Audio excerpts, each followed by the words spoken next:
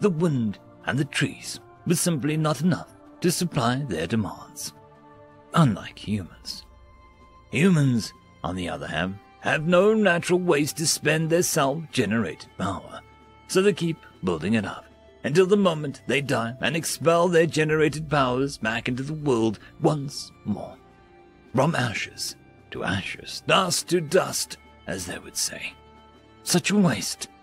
Such a waste. This is where High General Elithareth Lan Elithor comes in, leading the first undefeated legion of Eternal Light for what will be their 10th and grandest reaping event.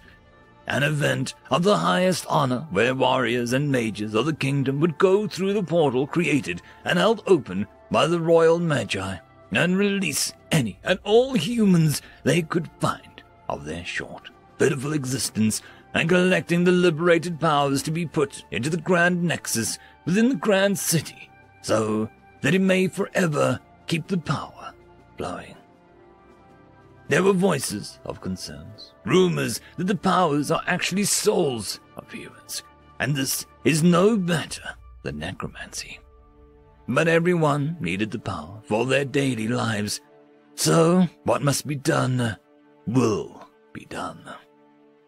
Our High General Elithareth Lan Elithor wasn't always a High General, though he was the son of one.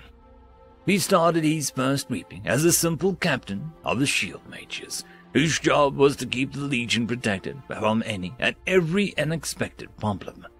It was seen as a rather lowly position, where most of the time was spent shielding the legion from the rain and dust from wherever the portal sends them. The humans had never fought back effectively, not against the likes of the great vanguards, anyway. It was always slaughter. Until it wasn't. A few reapings ago, the humans started fighting back. Elithareth could remember it like it was yesterday. It started small. The humans hadn't run away so much that time, and in their rough, faulty hands were ugly imitations of an elven bow. It started as rocks, then there was crude arrows and spears that were flung at the advancing legion. It was useless, of course. None of their primitive weapons could pierce the great shield, held by a full battalion of shield mages, and the slaughter continued to power the kingdom. The reaping after that changed everything. When the legion came looking for an easy harvest, the humans turned. They were no longer the harmless, pitiful field of wheat waiting to be reaped. They were warriors. Warriors was meant in the loosest sense of the word. Some were clad in crude armor. Others had nothing but their wooden clothes, armed with weapons forged from metal, dug from the ground and smelted in rudimentary fire. Their attempts to fight back were still pitiful. Their columns were just a joke, and their infantry died in droves, and their cavalry burned as they charged through bolts of lightning, fire, death, and various other things that meant them harm. But even as their pitiful attempt to fight back was, they changed the reaping forever.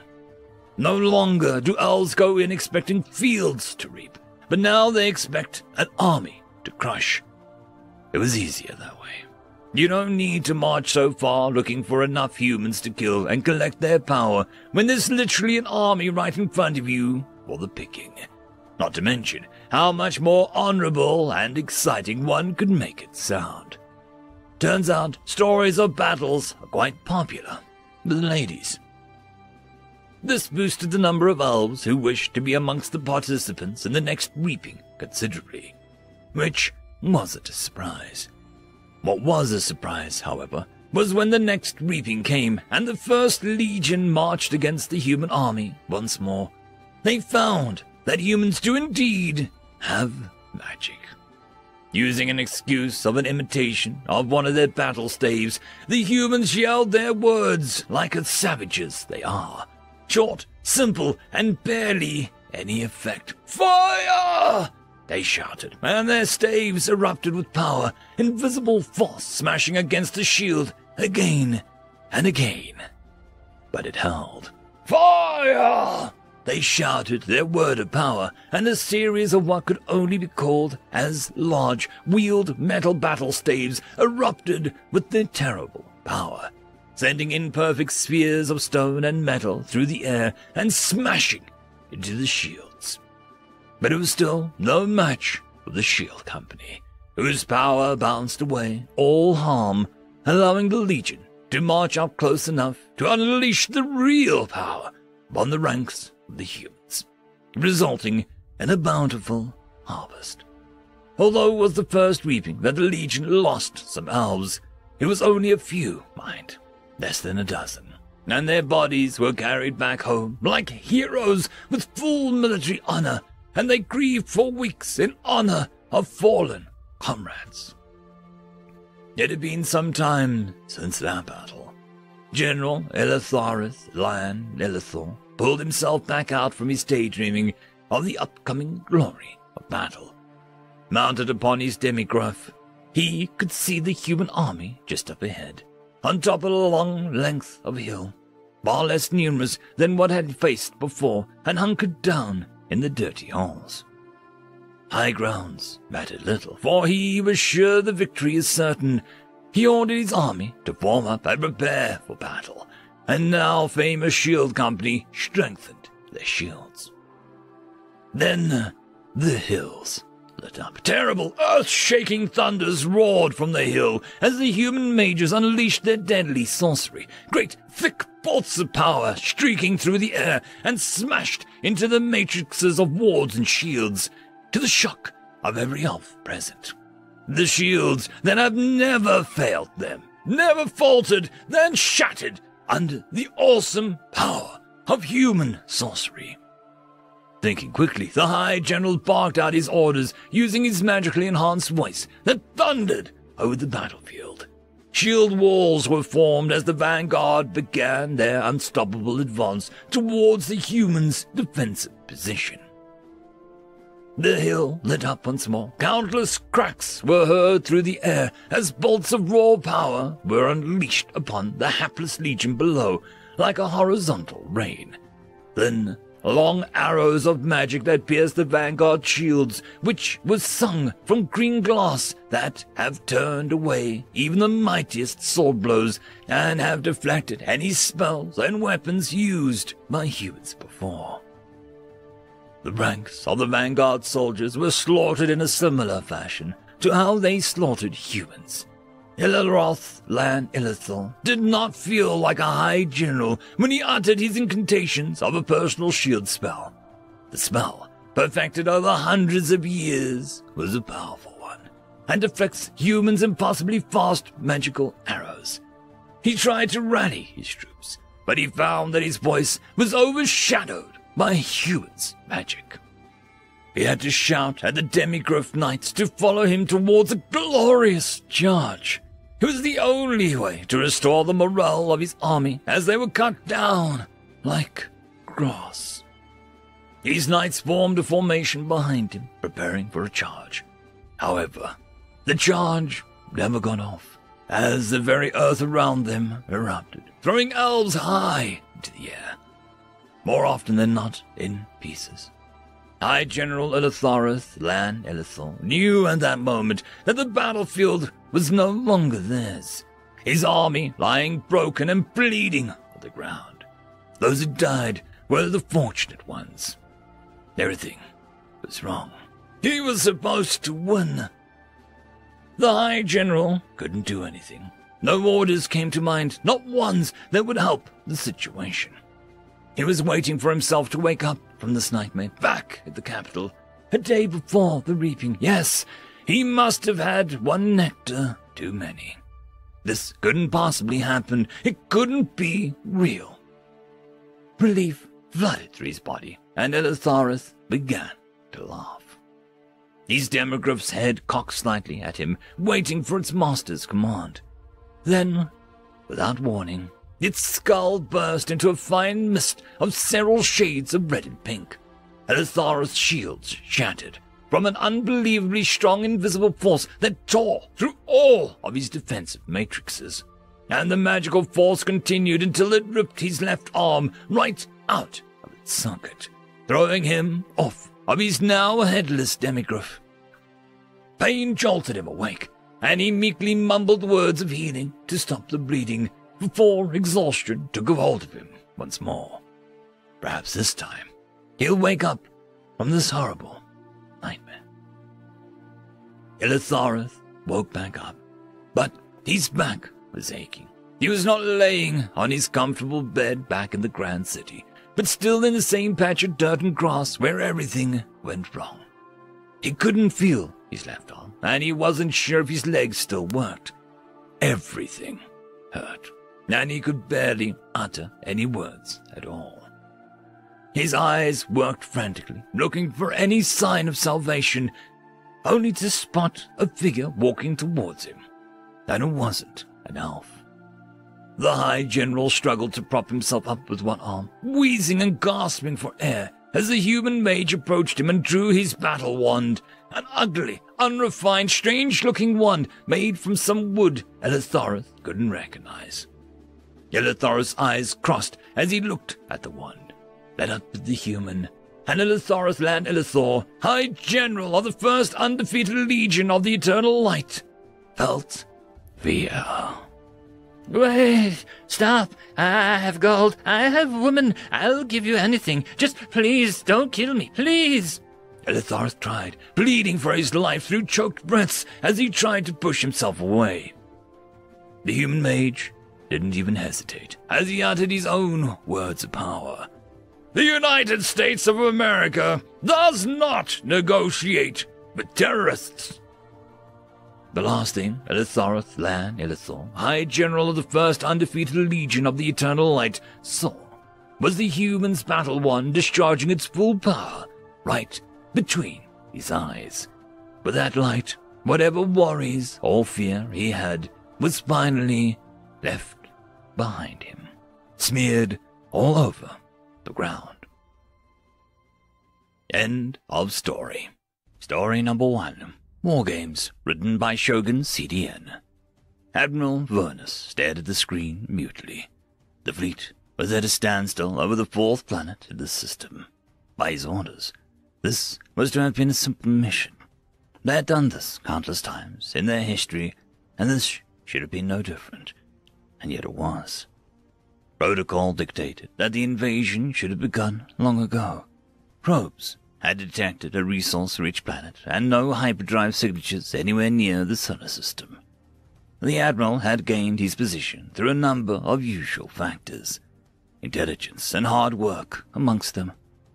But he had prided himself on his curiosity, something many of his people lacked. They had been dominant in the galaxy for so long, most of his people had simply come to accept that the galaxy was simply there to provide for them. For generations, fleets like the one he commanded had scoured the stars, subjugating races they encountered and taking the riches of their planets for their own people. Any resistance was dealt with quickly, and they were unmatched in their military might. There were a few dozen species that had developed hyperdrive technology. His people had defeated a few and made alliances with the rest. The terms of the alliance were always one-sided and amounted to no more than voluntary servitude, but had accomplished the same thing and saved some time and resources that a protracted engagement may have required. He should have reported on the progress of the battle long ago, and yet he had not, because his curiosity made him review some of the transmissions from the 3rd planet. What he saw almost made his blood freeze. The door to his chamber chimed, and he motioned it open.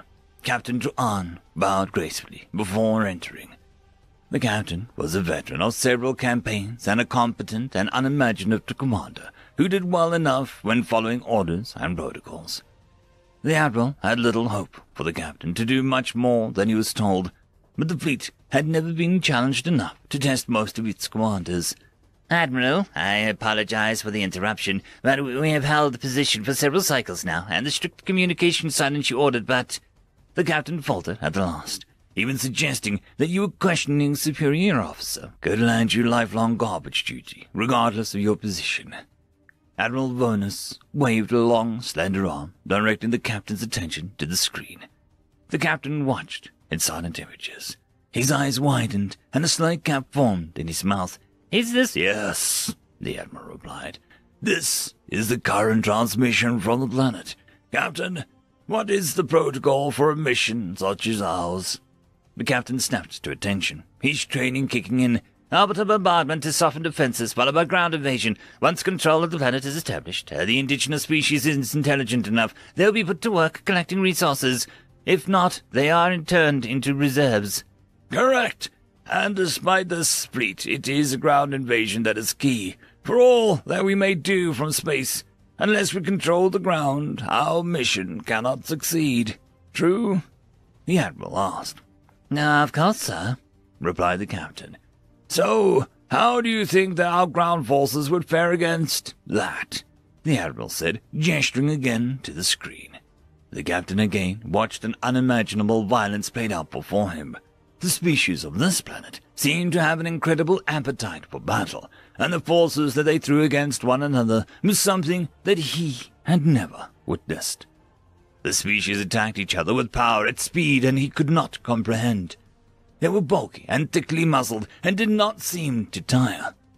He looked at his own thin arms and delicate chestplate and wondered how long he might last if he encountered one of these creatures in battle. Just as we temper our metals in fire and pressure, this hostile planet has created something we have never seen. Perhaps long ago our people may have been their equals, but we've grown weak over the eons, too dependent on our technology to be made soft in comparison. We have not walked through the fire in a very long time, Captain. This species revels in it. Our soldiers would not last one cycle against behemoths such as this, the Admiral said. But we detected no hyperdrive. Could we not simply maintain orbital bombardment until they capitulate? The captain asked. From what I have seen, by the time that happened, the planet would be unusable for us, all them. While our subjects are currently docile, if they were to find out that we committed genocide, we would find ourselves with revolts on many fronts. No, Captain, there is only one course of action we can take. Leave the system, and pray that it is a very long time before these, humans discover hyperdrive technology. We can only hope that when we meet them, they will accept our terms of alliance. If not, the Admiral trailed off, leaving the thought unfinished. Set course for home, Captain. We need to report on this and quarantine the sector, the Admiral commanded. The captain exited quickly, and the Admiral turned his attention back to the screen. He let out an involuntary shudder before turning off the screen, as the last image flickered the score that read, Giants 17, Cowboys 21. End of story. Story number 2. Inquiries, written by Satoshi. Rice had just finished tidying up his composure when one of the captives he was guarding begun to snigger. Again. Turning about, he stalked up to the two Imperials locked away in their cell. Shut up! Oh, lighten up, rebel boy, the one called Asa chided. Her cellmate Doran was the one who'd been making the noise. Both of them were Darveran, with their characteristic strong builds and ashen skin. The guard resisted the urge to whip out his pistol. You're prisoners! You're Imperial wretches! Start acting like it! Isa leaned back with the grice assumed was a mocking offense. Why, my dear friend here was just having a laugh, weren't you, Doran? Prisoners aren't supposed to be having laughs, Griff spat back. Doran answered, Yeah, rebel boy. I was just thinking the last time someone dragged Jennifer into an interrogation room. Jennifer, their third companion, Grice remembered, and a human woman, currently being interrogated. Trying to tithe me, huh? Grice ventured. Typical Imperial mind games. The guard strolled away from the cell door. Suit yourself, Doran said with a shrug. A minute of lackluster silence tickled on. Finally, Grice settled back towards the cell. What happened last time? With Jennifer in the interrogation room, I mean. Doran locked his gaze on Grice before his mouth split into a grin, and he started laughing again. Liza just shook her head and gave Grice a coy smile. Why don't you just see for yourself, rebel boy? See for myself. He glanced at the interrogation room door. Yeah, Go and look, Isa prodded. She's probably already making quick work of your pal in there. Ah, you almost got me, Grice laughed, a little more nervously than he intended. Damned Imperials! He walked away from the cell door, deciding not to let the prisoners muddy his thoughts. But as he stood there, the gears in his mind began to whir into motion. Maybe the human woman had a concealed weapon. Maybe she had some sort of inherent ability previously unknown. What if she was overpowering Grice's colleague, Worldle, at this very moment? No, that was impossible. The guard was just starting to shake such dark thoughts from his head when he heard the weeping come from the interrogation room. But he knew the voice. It wasn't the woman's. Ripping his pistol from its holster, Grice dashed to the door and slammed it open. He spotted Worldle, who had tears trickling from his eyes, and Worldle was sitting in the interrogation table where Jennifer stroked the man's shoulder with a gentle hand. "And that's the last thing I said to him," Worldle lamented, between breaths, his voice damp with remorse. "We haven't seen each other in years, and we used to be so close." A few tears slid down his face again, hardly fitting for someone in his position. "People just drift apart sometimes," Jennifer said in a tone that Grice found oddly soothing. Neither she nor Worldle seemed to find Grice's entrance noteworthy. "But they don't have to, you know. You can try finding him again." Worldle shook his head. "I doubt that he'd want to speak to me." "That's what I thought about my sister," Jennifer replied. "Turns out she was thinking the exact same thing about me. Now we're almost as close as we were when we were children." "Really? You really think that could be the case for me too?" Worldle snuffed. "Well, more likely than not." Jennifer smiled, then looked up as if just noticing the armed guard that had burst into the doorway. "Oh, hello, Mr. Grice. Please, don't think any less of your friend here. Even the strongest soldiers need to shed some tears." "Step away from the prisoner," Grice warned. "What did you do?" "We were just talking," Jennifer professed, with her hands raised, her face growing stoic. Worldle nodded with a seeming appreciation. "Talking, huh? Talking? Seems like all you Imperials do is talk." He leveled his pistol sight straight at her heart. "Get back to the cell, now!" "Just a little while longer, Mr. Grice." "Get back to the cell, or I will gun you down right now." Jennifer donned a solemn expression. "You just shoot me, like this. I wonder what your wife would think." My wife?" Grice stuttered. "How in the hell did she know that? Does she think highly of what you do?" "Quiet!" "Your wife doesn't approve of any of this. Isn't that right?" "Shut up!" "Isn't that right?" Grice scoffed. She thinks that the Imperium is in the right, and that I'm an idiot for joining this rebellion." "I should be talking with this woman," he thought. "But you want to fight for the rebel cause because you believe in it, more than you believe in her." The man stared, her words biting into his mind. His pistol arm inched downwards. Suddenly, heavy. "No, she just doesn't get it." Jennifer leaned forward. "Oh, what doesn't she get?" "I'm doing this for her," Grice answered, unable to contain himself.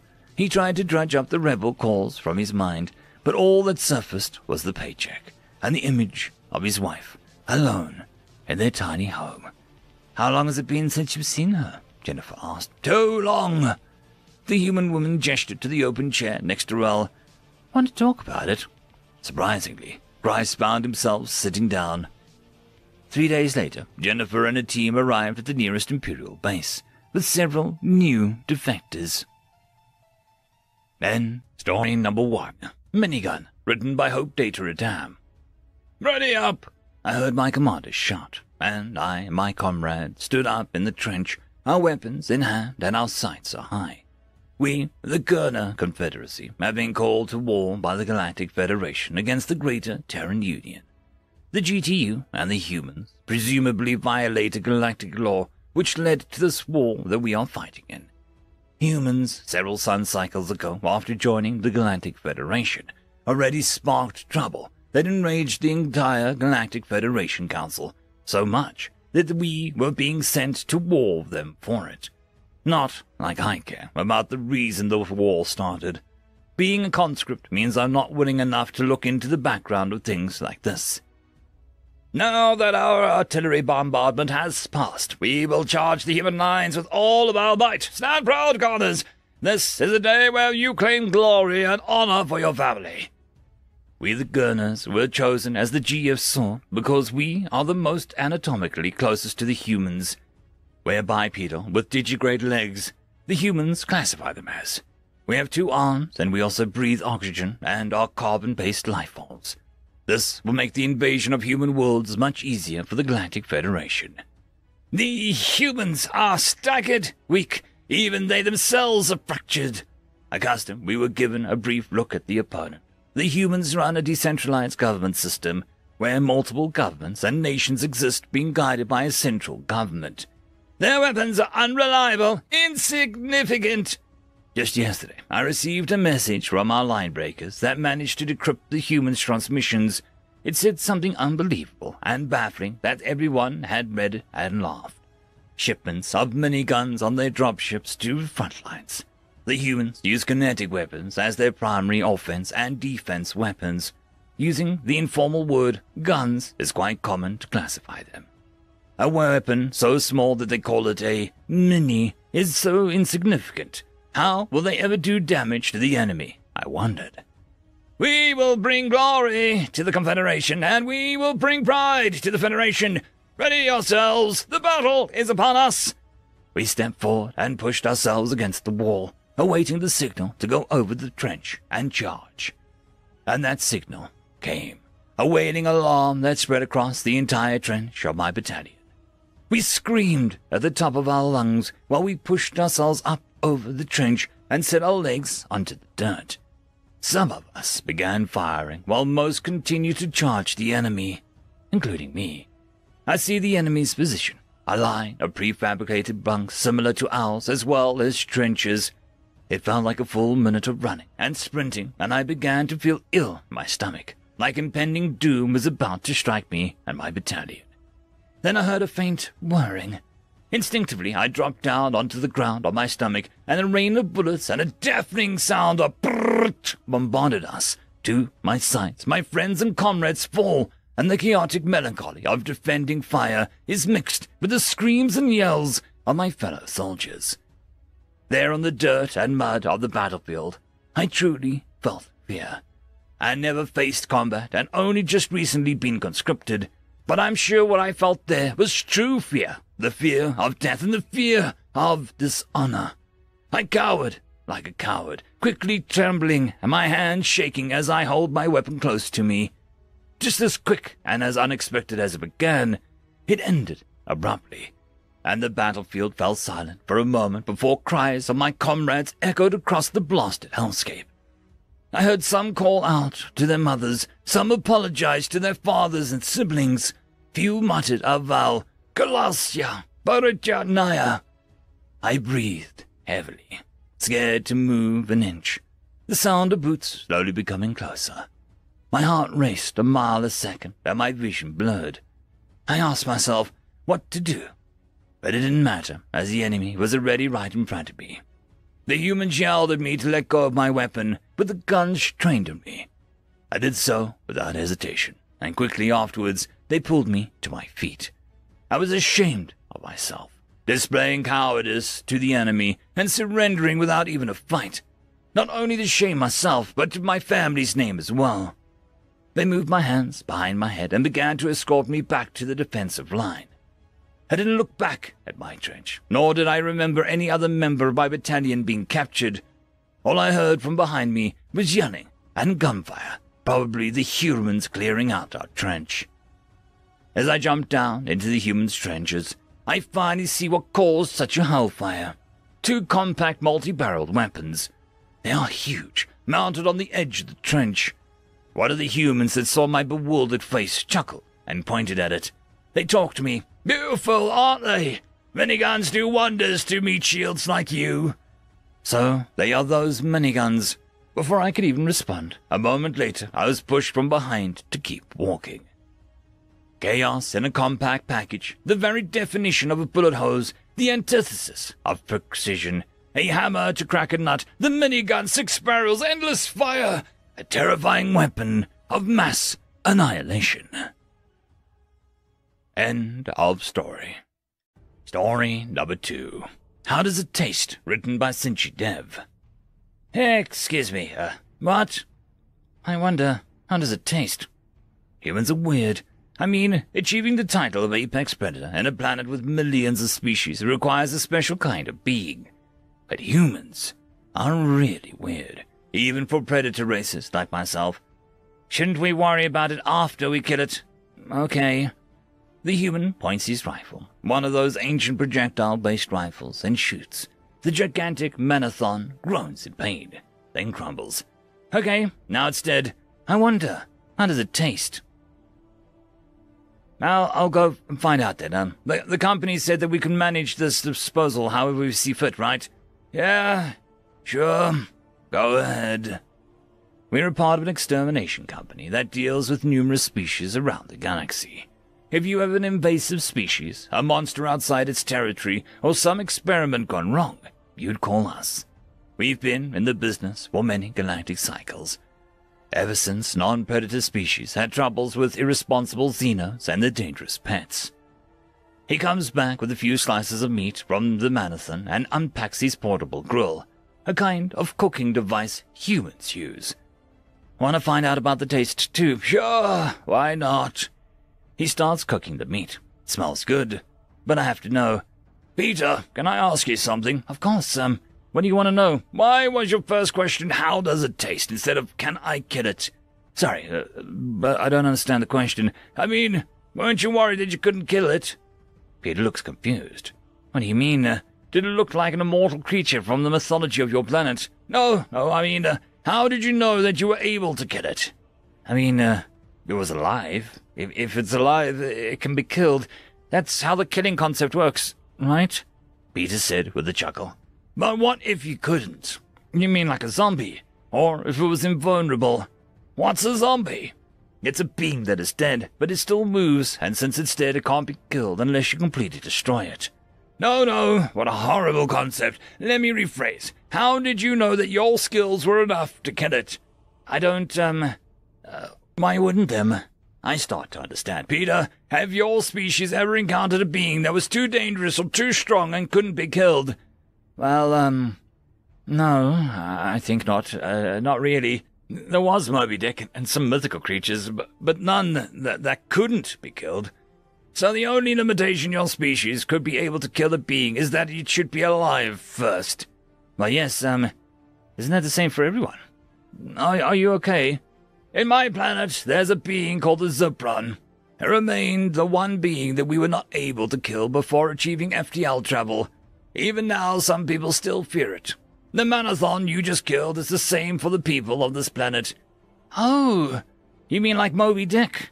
I don't. It was a giant animal that killed a group of men that tried to hunt it down. I understand you now, Glob. No, we don't have a Moby Dick. Earth, maybe it's not as dangerous as I thought. Peter looks offended. That's what you think? Well, you don't have an unkillable monsters, do you? You haven't faced a monster that kills for fun and eats anything in its path. Peter looks angry. He starts looking for something on his tablet. Maybe I went a bit too far. Humans are a proud species after all. Here, Peter says. Look at this. He gives me the tablet. What monstrous creatures are these? A creature full of fur and giant tusks and a giant feline with teeth as long as your arm. Wait, these are not pictures. These are paintings. You're trying to trick me, human. These are not pictures. These are paintings. Surely from your... No, the woolly mammoth and the saber-tooth. What an appropriate name. Work right real. The reason we don't have any pictures of them is that we killed them before even being a civilization. How could this be? He doesn't seem to be lying. He takes the tablet from my hand, searches again, and hands it to me again. There they are. It's skeletons. They were real. I can't process this. The Manathon beat is ready. Peter looks pleased with my dumbfounded expression. Well, Glob, it seems I can missed you. Here. He hands me some perfectly grilled Manathon meat. Let's eat. When I was a kid in my hometown, there was someone that thought that he could hunt a Zapron. He was obviously mistaken, and one day later the police had to go and look for his remains. To this day, I remember what my father told me that day. I wonder, my boy, what drives those monsters? Peter was mistaken. There was an unkillable monster on Earth, and I found the answer to my father's question. Wake up, Glob! Tell me, how does it taste? End of story. What price? A word. Written by Radius55. Get up the stairs! Ambassador Rutilia paused, staring behind at the mass. Almost 20,000 beings of a dozen races could be seen. Some were rebels, armed with a motley assortment of weaponry that was nonetheless perfectly capable of ending her life. Mixed in were professional agitators, experts at inflaming the passions of the disaffected and molding it to whatever way that their paymasters desired. But the majority were common folks, lashing out at their governments for getting into a war that they could not win. A perfectly understandable, if disappointing, reaction. Unfortunately, as a representative of the winning side, Rutilia was a legitimate and much more accessible target for their wrath. "Come on, ma'am!" the human, John Mattingly, shouted again, grabbing her by the slender, fur-covered arm and dragging her bodily up the flight. The human was a leader of a dozen security contractors the Othwain's collective had hired to beef up security of a guard. As distasteful as Ambassador found using mercenaries, they had come highly recommended, and it was cheaper to outsource the brawl than to keep them on staff. Her personal team consisted of 8 fellow Othwain bodyguards, and, at least up until this morning, she considered them more than enough. Well, she had 8 bodyguards. Seeing the seething tide of destruction heading their way, the commander had deserted and the rest had followed suit. Their abandonment had left one ambassador, Rutilia, alone but for her 12 hired human guards. It had surprised her to no end that these mercenaries didn't join the Exodus. Rather, they had found this building, a solid, reinforced ceramic construct, to hole up in, and were now busy fortifying it.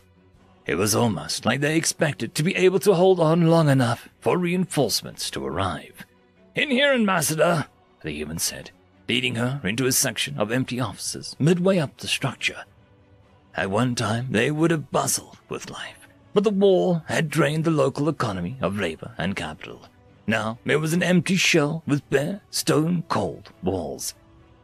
"No, I need you to—" She cut the man off. "Mr. Mattingly." "Agent, ma'am," he corrected. "I'm sorry, Agent Mattingly," Rutilia corrected, with only a trace of the inner turmoil she felt reaching her voice. She hadn't even bothered to say more than 10 words to these beings in the hours before this mess. Now, she wished that she'd gotten the chance to know these brave souls. "I thank you for your aid, but it's pointless. If you would leave a rifle and some ammunition, you may feel free to make your escape. It's me the mob wants." Mattingly took his time in responding. "Thank you, Ambassador Rutilia," he began, actually managing to pronounce the odd syllables as if he were a native. "But I think we'll just as soon stay right here." Rutilia was aghast. "But there are more than 1,000 of them, for each of you. Do you honestly expect to survive those odds?" "Humans have made it through worse," he replied, shrugging. "And even if we don't, there are much worse ways to die. But my team and I are committed. There's no backing out now." She continued to stare at him, gaping, as the human met her gaze levelly. It was inconceivable that these mercenaries would be more willing to lay down their lives in her defense than the members of her own nation, or that a species so obviously insane could ever have achieved spaceflight. "Now, ma'am, if we're gonna defend this place, we need to get you secure and our defenses in place." The ambassador once again allowed herself to be led away. As she was moved further back into the building, she passed other humans moving purposefully.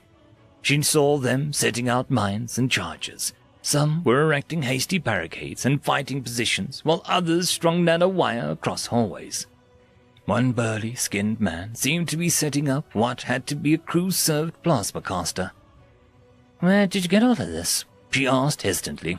"We, convinced a few of your guards to part with some hardware before they, made their exit," Agent Mattingly said, as tactfully as he could, "but most of it we carried ourselves." "You carried that?" she asked, pointing incredulously at the crew-served weapon that they had just passed. There was no way her personal guards would have been able to carry a 57-kilo monster like that around without her noticing. "Yeah, Schlock has a thing for big guns. He grabbed it out of the truck as we bailed, and I'm really glad he did. But you were hired as a light protection detail. The slender Colleen flicked her ears in exasperation. Yes, ma'am, and right now I wish we had come with a heavy loadout. If we had our armor, I probably wouldn't even have bothered holding up here.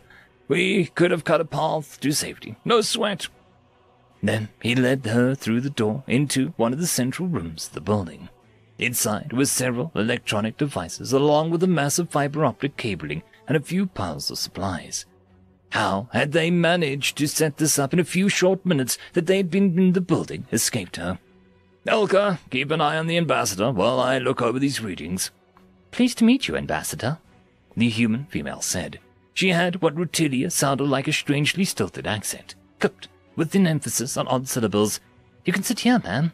The tall, golden-haired woman motioned to a pile of packs as she rummaged for something. And please put this on. It's not as good as tainted armor, but it will still stop most impacts. Thank you, Elka, was it? The ambassador asked, shrugging into the heavy plate carrier. It was designed for humans, but the two species were close enough in build that it wasn't a bad fit. Yes, Ambassador Rutilia. It's a team name. Well, since we be dying together, please call me Yoel, the alien female said dryly. Elka cocked her head and responded, Would not count us amongst the dead just yet. She was about to respond when a buzz brought her attention to one of the multitude of screens. Through it, she saw that the mob had brought up pry bars and cutting torches and attacking the building doors with abandon. Billed to withstand vandalism and petty burglary. They were strong, but couldn't stand up to concentrated attack. Elka, I think it's about time we welcome our guests, John said, pointing. The woman seemed to inflate slightly as she asked, How's the crowd? I would not want to start the ball early. They're packed shoulder to tentacle down there, was the reply. At least a dozen have been trampled by the rest. Good. But make sure you get the video. Yeah, I got it 3 angles, Mattingly responded in an amused tone. Then his voice chilled as he gave the command. Do it. Elka's finger stabbed down on the control, and there was a muted thump. Rutilia watched through the screen as the door was blown off its hinges by several precisely placed charges. For a moment, she was surprised that her bodyguards would have wasted even the relatively few minutes of protection the door would have afforded them in exchange for injuring a handful of attackers. Then the thermobaric charge strapped to the back detonated in the middle of the crowd. Several hundred attackers were instantly pulped by the deflagration burn, organs turned to mush by the sudden wall of air that thundered through them. Almost 1,000 more were injured to varying degrees, ranging from massive bruising to ruptured oral cavities to damaged respiratory systems. For a moment, it looked like the mob had been broken by the carnage. And then they seemed to explode, racing for the suddenly unbarred doorway. The horde crashed into the lobby and into the building, searching for their prize. But they were hunting a very dangerous game, as a steadily accumulated body count aptly indicated. Mines ranging from throw poppers to in-place charges to modern equivalent of old-fashioned M18 Claymore Old First fame cut huge swaths through the advancing parties. Unsuspecting frontrunners were cut in half as by an invisible razor, as the pressure of those behind them forced them into the monomolecular carbon nanofilament. Others were crushed as pre-stress supports gave way under the weight of hundreds of bodies. But the flood would not be stopped by mere traps. They were hungry for blood, and they had their victim cornered. This depleted but still substantial force burst through the stairwell and straight into the massed human fire. Hypervelocity rifles barked and flechette guns coughed as dozens of buzzies hit the floor. Then the crew-served plasma caster opened up, and the remainder of the attackers flash fried. A few still in the stairway caught the edge of the blast and fell, writhing as they received instant third-degree burns. Once again, the crowd surged, some charging into the kill zone as the horrible weapon charged for another shot. A few of the smarter searched for an alternate route or a thin wall that they could break down. Eventually, they would find a way in. If you excuse me, Madam Ambassador, I need to get to the defenses, Agent Mattingly said as he turned to leave with the relative safety of the interior office. Wait, Britannia interrupted. Before you go, answer one question. At a nod, she asked simply, Why? Excuse me? Mattingly asked, confused. Why are you here? Why do you stay rather than escape when you had a chance? I mean, for universe's sake, we're not even the same species. Agent John Mattingly looked at her for a long moment before saying simply, "We gave you our word. Without that, what are we?"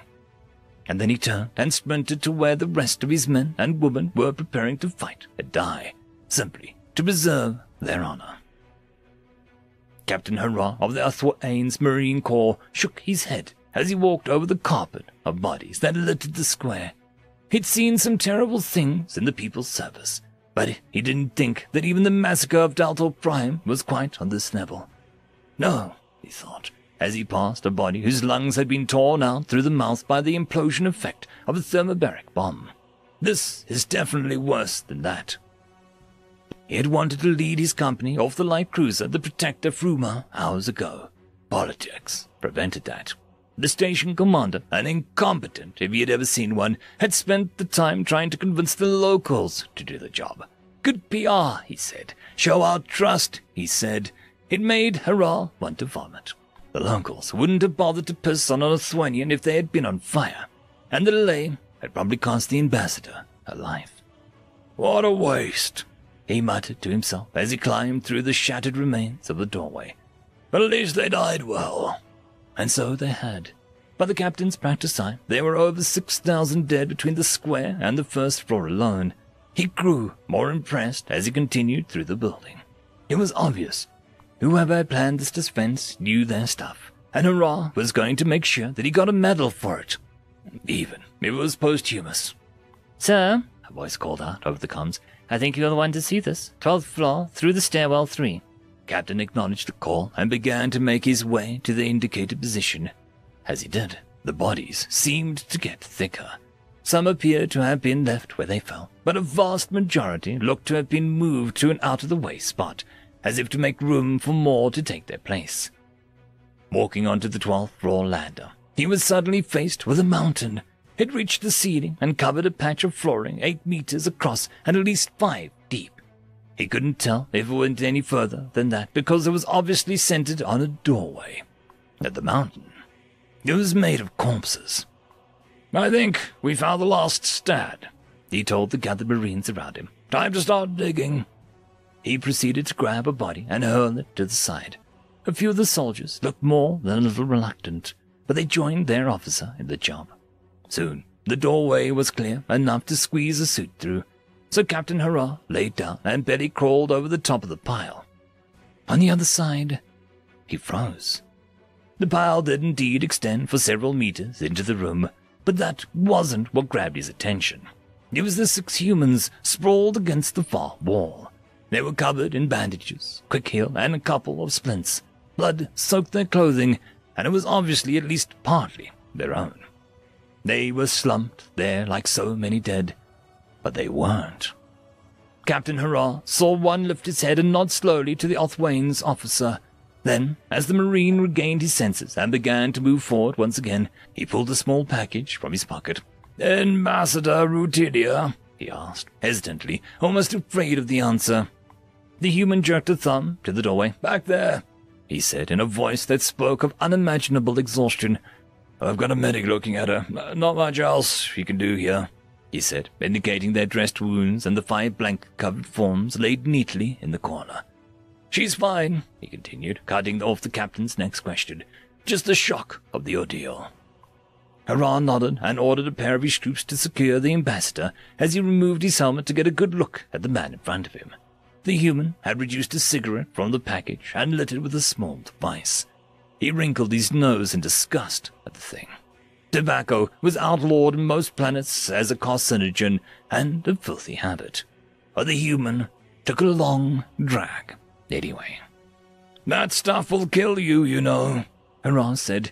It was stupid, but he had to say something, and the noxious smoke was messing with his mind. The human looked down at the cancer stick, and then at his comrades, living and dead, before moving to the much larger pile of would-be murderers against the far wall. Finally, his gaze returned to the alien in front of him, and it seemed to Hurrah as if the man was staring right through him. "Yeah," John Mattingly said, sighing. "But at this point, they'll have to get in line." End of story. The Call, written by Cold Fire Knight. Control to all units. We have a white male, approximately 50 years of age, not breathing, not responsive, at 400 4th Street. Fire an EMS or en route. My pulse starts racing. I know that house, that little brick one on the corner. I'm close, maybe even close enough to count this time. It's late and there's no traffic. Yeah, maybe this time. I pick up my mic, voice steady. 349, control, en route, ETA, 2 minutes. 2 minutes isn't very long, unless someone is dying. I flip the switch, bringing flashing lights and blaring sirens to life.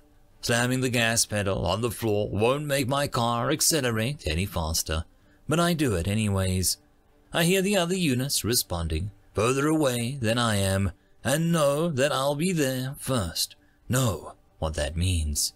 Doesn't matter as streets blur by while I shift my eyes to keep tunnel vision setting in.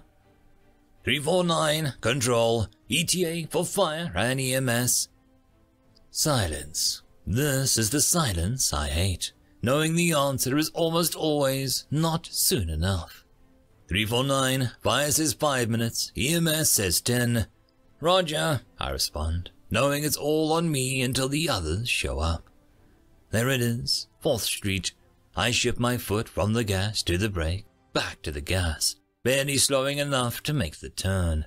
Thank God there's no traffic, and I'm only 4 blocks away. 4 blocks. Maybe this time. There! People outside the house, standing by the road, waiting on help to come. I need to park clear of the entry so the others can get inside quickly when they arrive. They'll need room, and this is such a small house. I kill the sirens and grab the mic again. 349, control, show me on scene.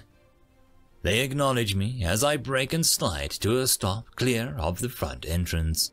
I jump out, getting the siren, but leaving my light splashing for the others to see, while sparing a precious second to lock the door, securing my car and weapons inside before placing them out of my mind for now. There are people around me now, all yammering as I run for the door, hoping that I'm in time. I pass through the door. God, this living room is so small, and see him lying on his side on the floor, body giving small twitches. Someone says control told him to put him like that.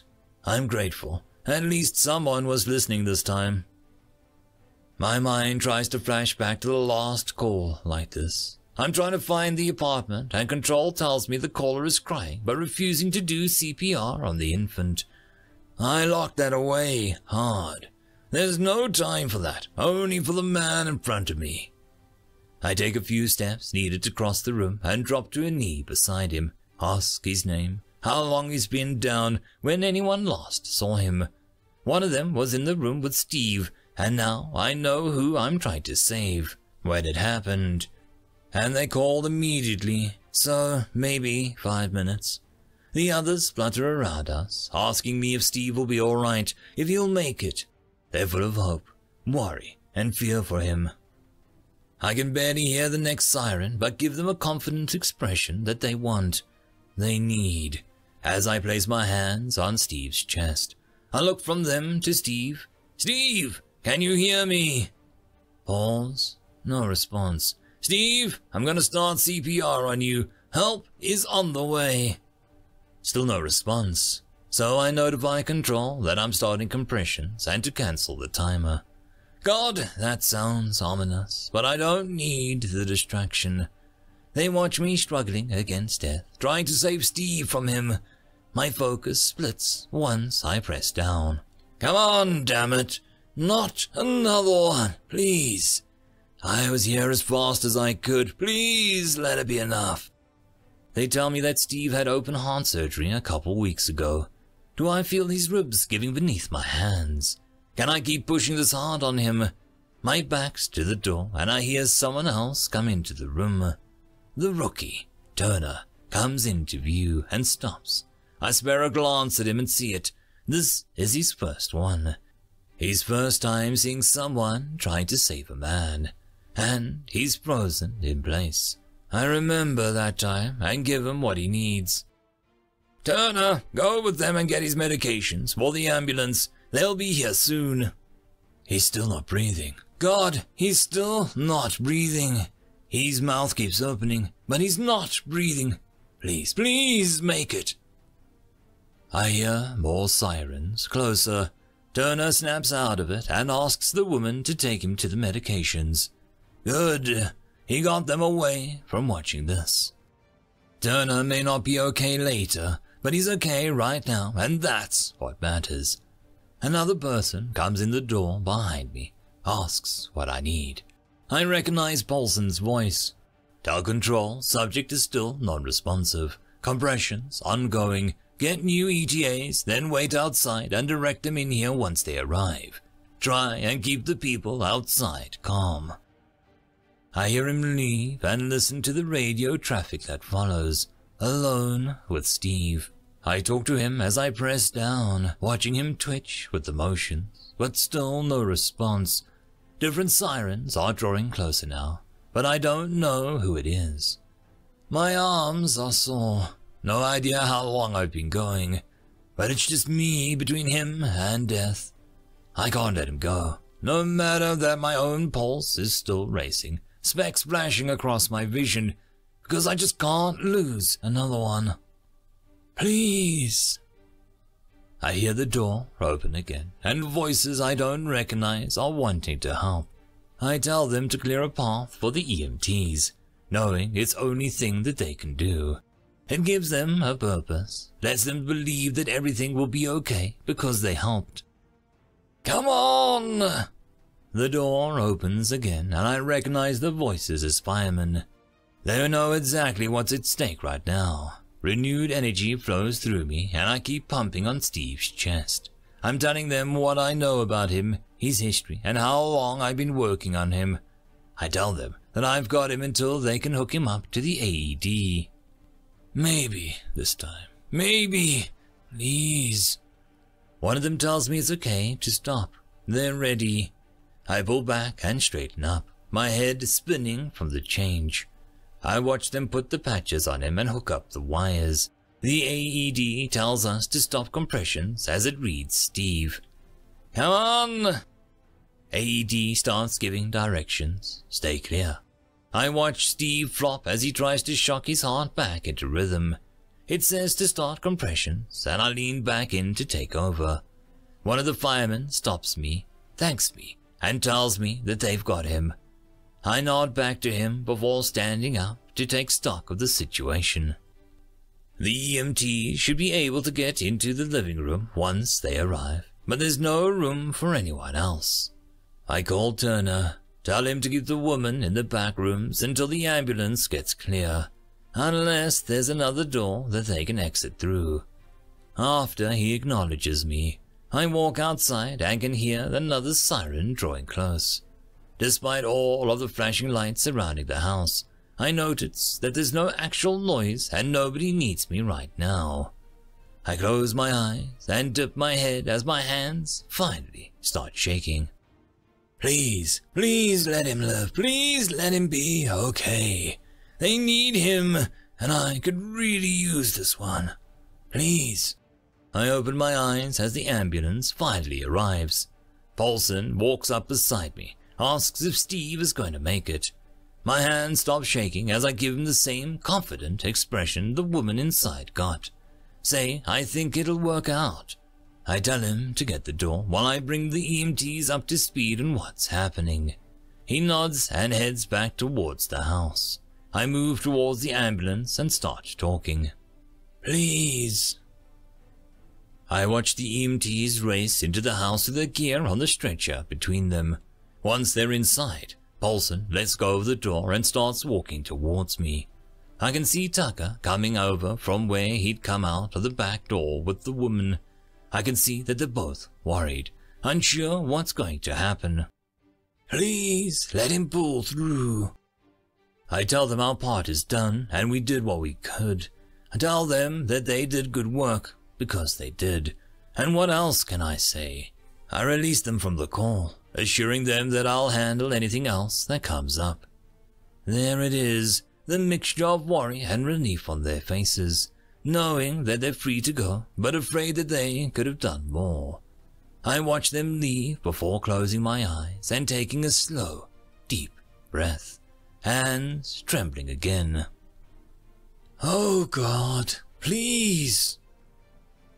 I release the breath and the prayer, walk back to the house. Nothing I can do but watch from just inside the door, out of the way. Some of the people come up behind me and ask how Steve is. Will he make it? I assure them he's getting the best care possible until he's stable for transport. They nod, accepting my words, and walk away. I see it when it happens. Steve jerks, then gasps and coughs. The machine tells them to stop compressions. Everyone starts talking to Steve then. Does he know who he is, where he is? Does he know what happened? They move him to the stretcher, and I hold the door for them. I help them load Steve into the ambulance, and he's talking. The family is talking to him, letting him know that they'll be right behind him. I look up at the night sky, smiling. Thank you. Thank you for that. I key up the mic, hand steady once again. 349, control. Ambulance has the patient, en route to hospital. I'll be back in service. End of story.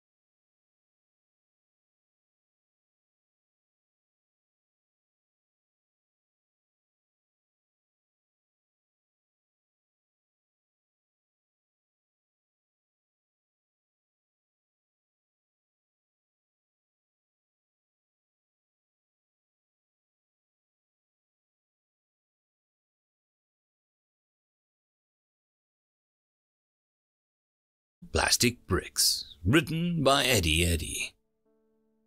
When we got a human crew members, we were all made aware of the changes that would happen.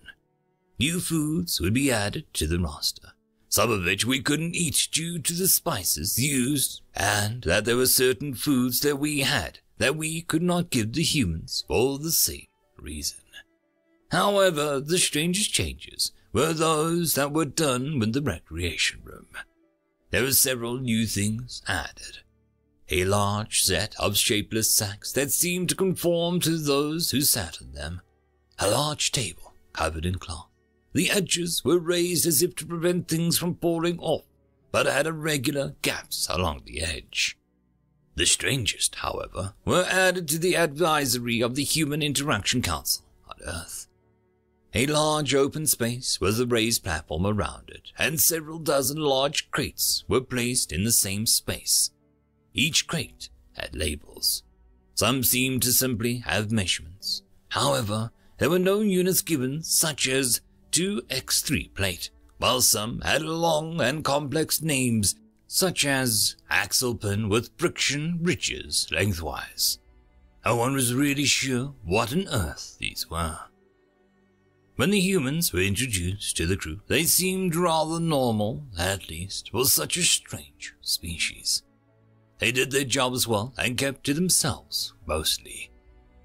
It took them a few days for them to discover the space set aside for the crates.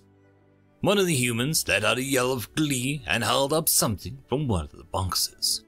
It looked like a small plastic cube. The response from the other two humans was to rush over, and they started opening the crates and shouting at each other and holding up handfuls of brightly colored plastic shapes. The other crew members looked on in utter confusion. The shapes looked like some sort of toys we'd used to teach children the basic shapes and the fundamentals of geometry. The humans, however, utterly gleeful about them and started pressing the shapes together. Most of the crew dismissed this as humans being humans, a primitive race that found joy in basic things. A few, however, watched as the humans dragged over the shapeless sack chairs and set about pushing the shapes together in ever more complex manners. The shapes appeared to stick together, and the humans clearly were up to something with them. Days passed, and the humans kept going back to the plastic shapes. They'd often stop and do other things, but they'd always go back and resume whatever they were working on. They'd found other crates full of stranger shapes than the basic bricks. Slope bits or cross-shaped, long thin ones, even gears and other basic mechanical devices. Myself and one of the other crew members had found that watching the humans work on these plastic shapes was quite entertaining, as they would often lose or forget a bit and spend a while looking for it. We also learned a plethora of human swear words when one of the humans stepped on a brick without his shoes on. One day we walked into the recreation area and saw up on the raised wall a structure. It was a copy of the ship, made out of tiny plastic shapes. Myself and the other crew who had watched the humans rushed over and started to examine this tiny copy of the ship. It was amazing. The detail was so intricate and accurate. There was even a main command deck visible through clear plastic of the command deck's windows. We spent quite a while marveling at the copy before one of the humans looked up from what they were doing and spotted us.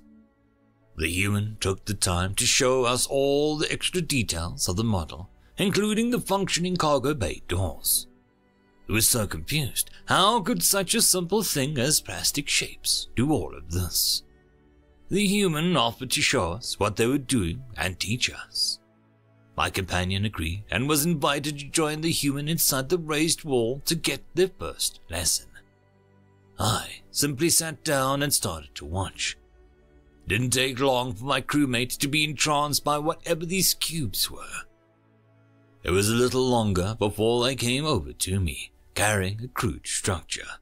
It was identifiable as a copy of a house on our home world, but it was made of dozens of different colors and had no windows or doors. It was the most basic representation, but my crewmate seemed very pleased with himself. I didn't realize it at the time, but after a few days I noticed that my crewmate had become like the humans, constantly investing time into these strange plastic shapes. He couldn't convey why it was so engrossing, but he insisted that it was worth his time. As days passed, his constructs became more and more recognizable and advanced, matching colors and shapes. Slowly, the humans and my crew member filled up the raised area with small copies of other things. Animals, birds, vehicles. There was even a copy of a data pad that caused confusion for at least 2 crew members when they attempted to use it. The real shock, however, came when I came to the recreation area, only to hear a racket of clacking and clicking and the sounds of small motors whirring. It didn't take long to locate the source. Set about the human's little area of plastic shapes was well over 40 small mechanical devices that were moving little plastic balls from one to another, using each different method. Some were throwing the balls, others were picking them up and carrying them. Some had rotating lifting devices. Others were using mechanical stepping systems. There were more than I could track, and once I started looking, it was very hard to stop following the balls along their endless journey around the chain of machines. It took a long time to realize that I had looped the entire structure at least twice. I finally tore myself away to ask the humans about what was going on, and they explained to me that they decided to make what they called a ball contraption, and it had gotten out of hand. I noticed my crewmate busy fiddling with another one of these constructions. When it looked crude next to the humans, it was undeniable that it was far superior to the ones he'd started out with. It was only when the humans offered to teach anyone who wanted to know what they were doing and how to do it that we discovered just how much fun these little plastic shapes could be, and why the humans loved them so much. Supposedly they were a children's toy, but with the limitations on complexity being only limited by how ingenious you could be with the little blocks, there was no reason not to build grand constructs or tiny intricate machines. It didn't help that it was far more difficult than it looked to get all of it working. Eventually, the entire crew petitioned the captain for even more of these, Legos to be provided to the ship.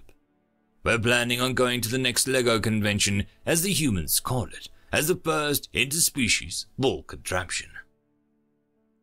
End of story. Story number 2. Word prompt. Aliens invade Earth. They lose, but it appears humanity accidentally committed some intergalactic war crimes. Written by Cal Bynes. What did you expect? When you don't tell someone the rules, they can't be expected to follow them. The representative responded to the senators. Well, we didn't even need to. Usually, most civilizations didn't have the capabilities to do the sort of things you did, much less disregard of any reasonable standards to use it. The tall, four-legged alien countered. The Heritzian had all the time in the galaxy to research us. If they would have done any looking, they'd have seen we not only acted with restraint, but have already used it on ourselves before. The only reason we used it again was the fact that our very existence was threatened. She yelled at them, holding up the images of the swaths of the planet taken over by the insectoids that had taken over in the months before they began using the full extent of their arms. You could have surrendered at any time. The Heritzian constantly told you they would accept any surrender. Another representative popped in, a tall, mineral-like creature. And surrender our people to the wrath of some alien group. You saw what our soldiers would do before capture and interrogation. What did you expect would happen once you started progressing even further? The human turned onto the rock creature. A loud bang sounded across the room, silencing everyone as a large robotic figure, within it holding the minds of this elder race. Silence! No matter the circumstances, you and your people shall be sentenced for violating the basic principles this galaxy rests upon. Your people shall be forced to labor for the species for which the rights of your kind has violated.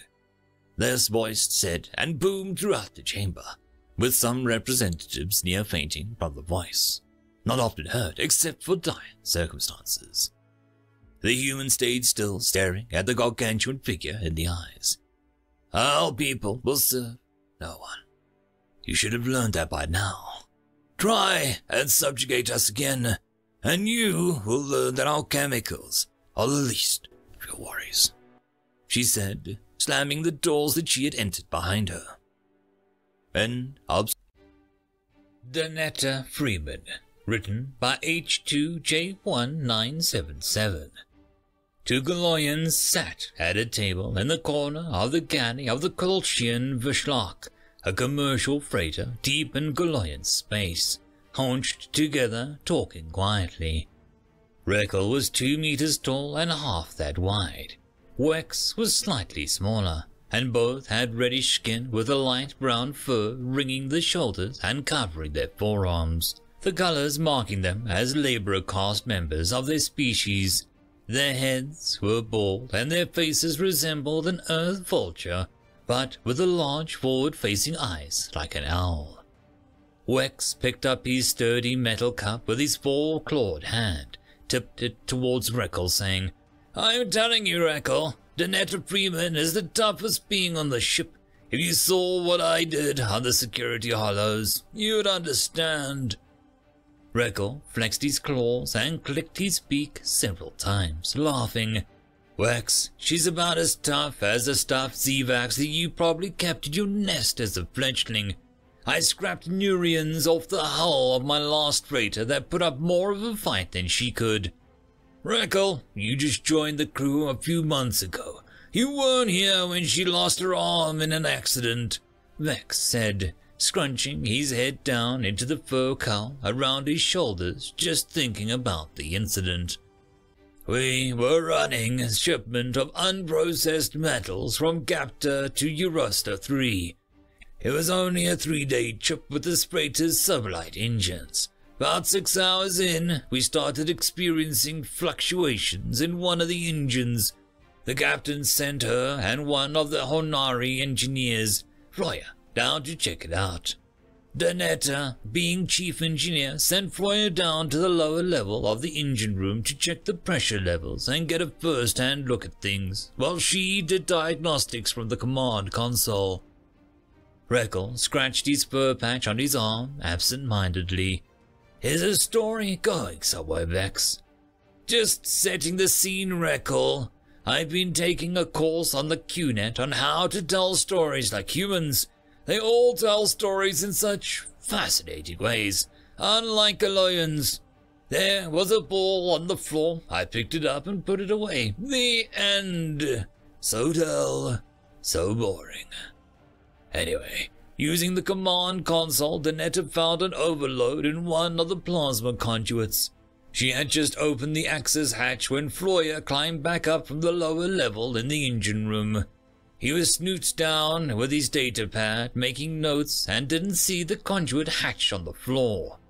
It's common knowledge that the Honari aren't the most coordinated beings, and Floyer was no exception. His boot caught the side of the hatch, and he just launched himself right into Donetta. He knocked her backwards and into an open access hatch as he went face first into the bulkhead, knocking himself out. Seeing that Reckle's eyes were now focused on him, Wex continued. He comes about 5 minutes later, and Donetta is dragging him down the central passageway, heading towards sickbay. Keep in mind that Floyer is probably 182 centimeters and weighs close to 105 kilos. Donetta is what? 165 max, and no more than 61 kilos soaking wet. Reckle squinted his eyes a bit, trying to calculate what it would take for him to duplicate Donetta's feat of strength. Those were some big numbers. He was certain he was up to it, but it was still impressive for such a small and frail being. "Go on," Reckle said, realizing that he was actually getting wrapped up in Wex's story. So Floyer starts pulling himself up, only to have Donetta push him right back down onto his rump. She tells him to sit still and let her check him over. She's the boss, so he sits, and his eyes finally get their focus back, and he's watching Donetta check him over. She's looking into his eyes, flashing a pen light into them. She asks him how many fingers she's holding up. She says you've got a nasty cut on your eye ridge, and it looks like your snoot cartilage may be broken. Oh, it was 3, in case you were wondering. Then she struggles to pull out a canister of derma paste and puts some on the cut on his eye ridge. She says to him, "Okay, I think you're probably fine. I don't think you have a concussion, but let's have the doc check you out anyway."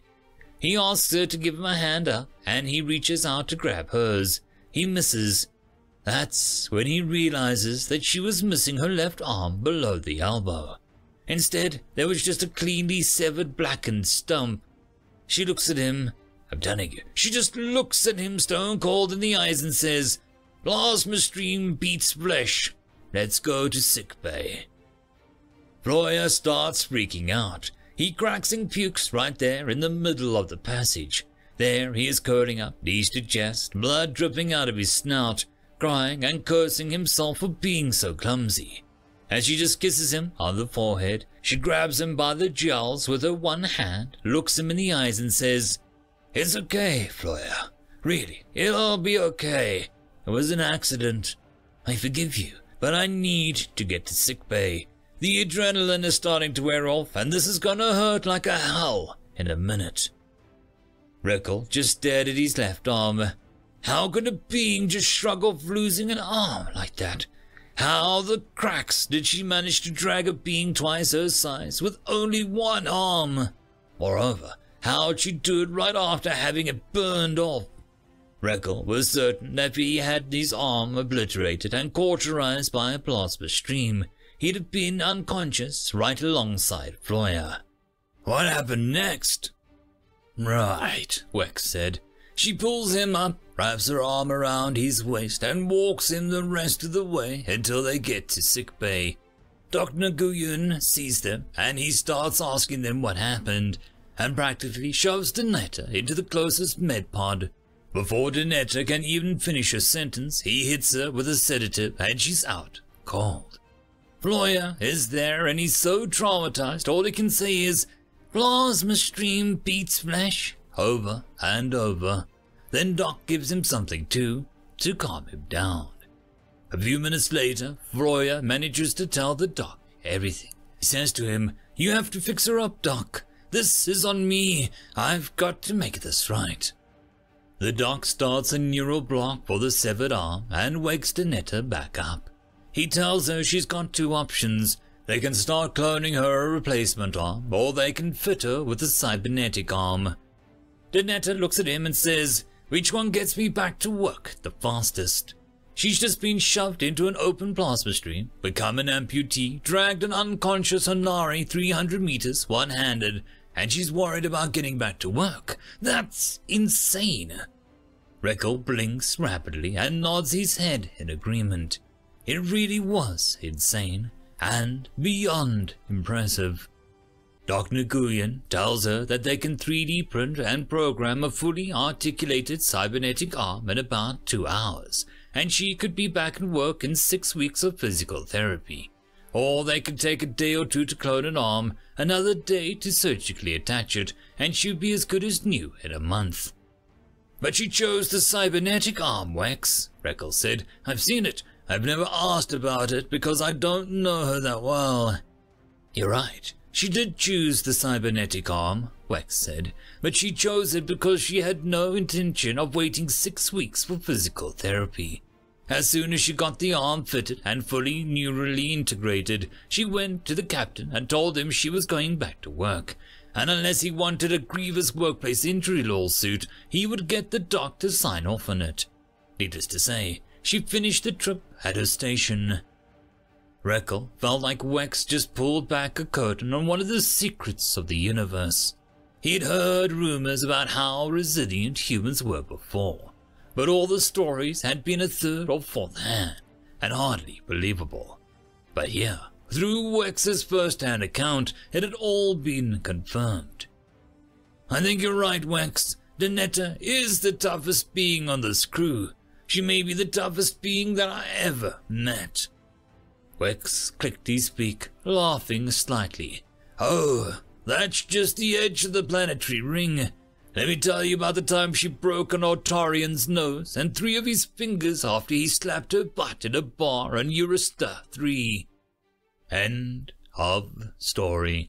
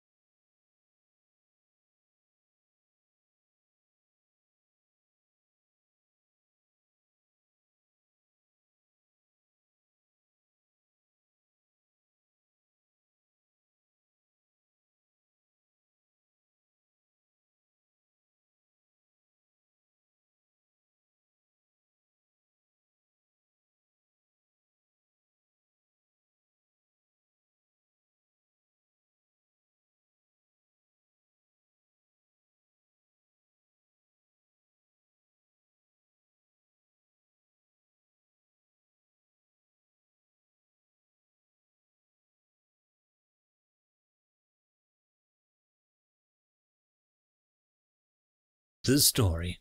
Story number 1. Culture and Cuisines, written by Dr. Muffin, Ph.D. Slast grimaced as his body collapsed into the chair. The fear and frantic energy that he had felt upon first seeing the morning's local news headline was gone, replaced by a crushing feeling of inevitability. Almost without thinking about it, Slast pulled up the article at his combat.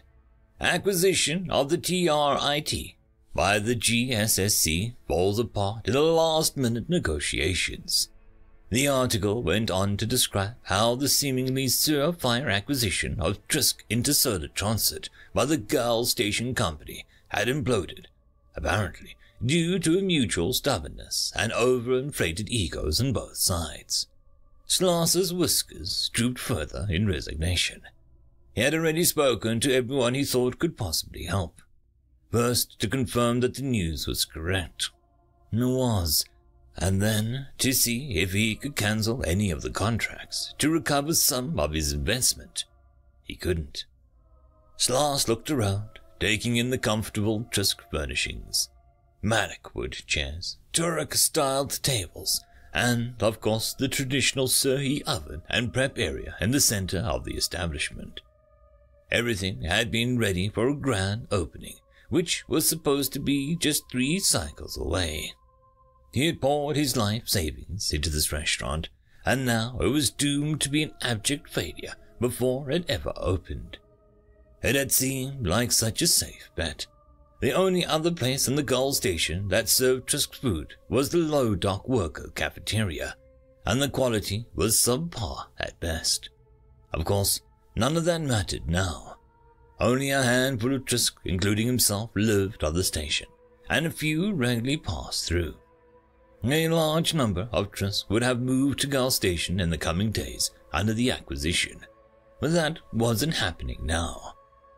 Slast reached for the compad and placed a call to the service manager that he had hired. She was a human, a race which was fairly new to the galactic fold, but who had quickly spread throughout the galaxy and established a reputation as bold explorers. They already had significant presence on Gull Station. Slast had heard their tendency to wander was due to the nomadic evolutionary history. Regardless, he had needed someone to manage the day-to-day of the business and to hire workers when the restaurant opened, and she had come highly recommended. "Oh, hey, more Slast. What's up?" "Hello, Sarah." Slast paused for a moment. It was still strange for him that humans did not place any signifier in the title before the name when speaking with others. His own title more indicated that he was a skilled chef back home on Triskan. "I trust that you've seen the news this morning. Without the acquisition, there is no longer any need for servers or cleaners. Could you please contact the staff that you've hired and tell them the restaurant is closing?" Wait, Sarah said. "Closing? How can it be closing? We haven't even opened yet. Besides, you've poured your heart and soul into this thing. How can you just shut it down like that?" "As I said, the merger between the Trisk Interstellar and the station fell through. There is no reason for Trisk to move to the station anymore. The restaurant is doomed." "How is it doomed just because there aren't any Trisk?" Sarah asked. Slast felt his whiskers wiggle in a slight irritation. "I understand that humans have spread widely and rapidly, so perhaps you don't experience this problem as frequently as other species. But it's impossible for a restaurant to survive without a reasonable number of the cuisine's client species in the area." "Why is that?" Sarah asked again. Slast's ears cocked up in exasperation. Humans really were a naive species. Because every species eats their own food, obviously. Trisk eat Trisk cuisine, Saar eats Saar cuisine, and I'm sure that humans eat human cuisine. You'll never see a Saar eating Jack's food. Without a merger, we won't have enough clients to survive. Even if every Trisk on the station comes to the restaurant twice a cycle. Simply put, the restaurant is doomed."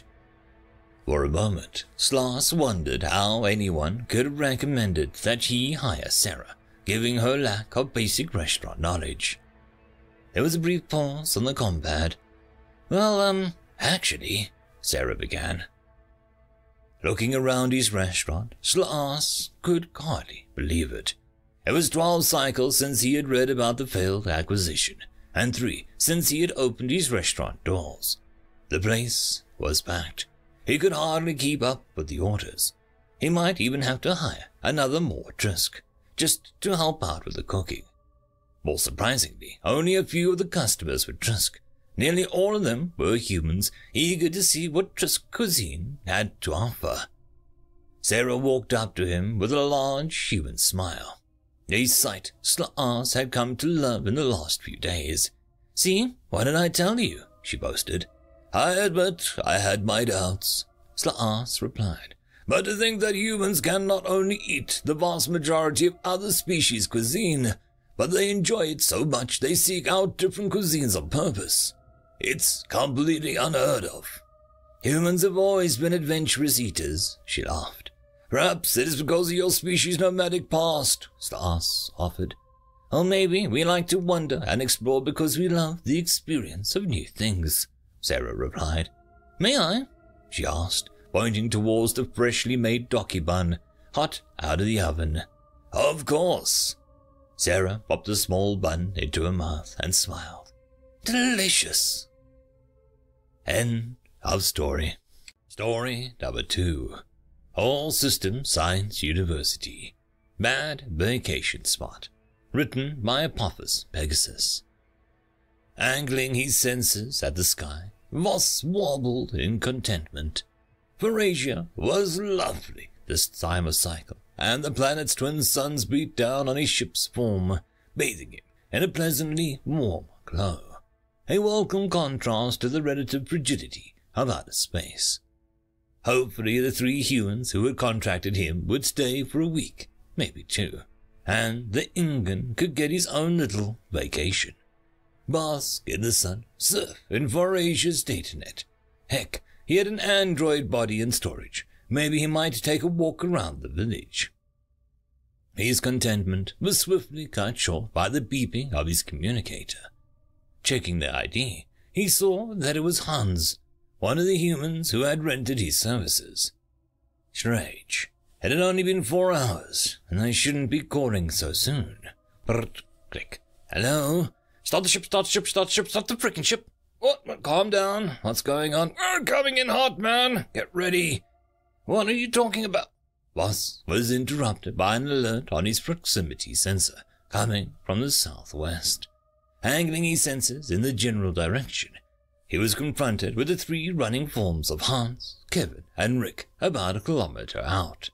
And close on their tail was what looked like the entire population of the village that they were staying at. Quickly accessing the datanet, he pulled up the local news feeds, fear rising up with each headline. "Human males spotted in Nyado Resort. Transport ticket purchases skyrocket planet-wide. Property damage. Reports flood in after humans spur massive disturbance. Sub-Minister Val Antonzana states there will be severe repercussions if any human is permanently injured. Human men have landed. Get them while they're fresh. Tips and tricks for netting a human." Crap. Voss started the ship's engines quickly and ran through the emergency diagnostics.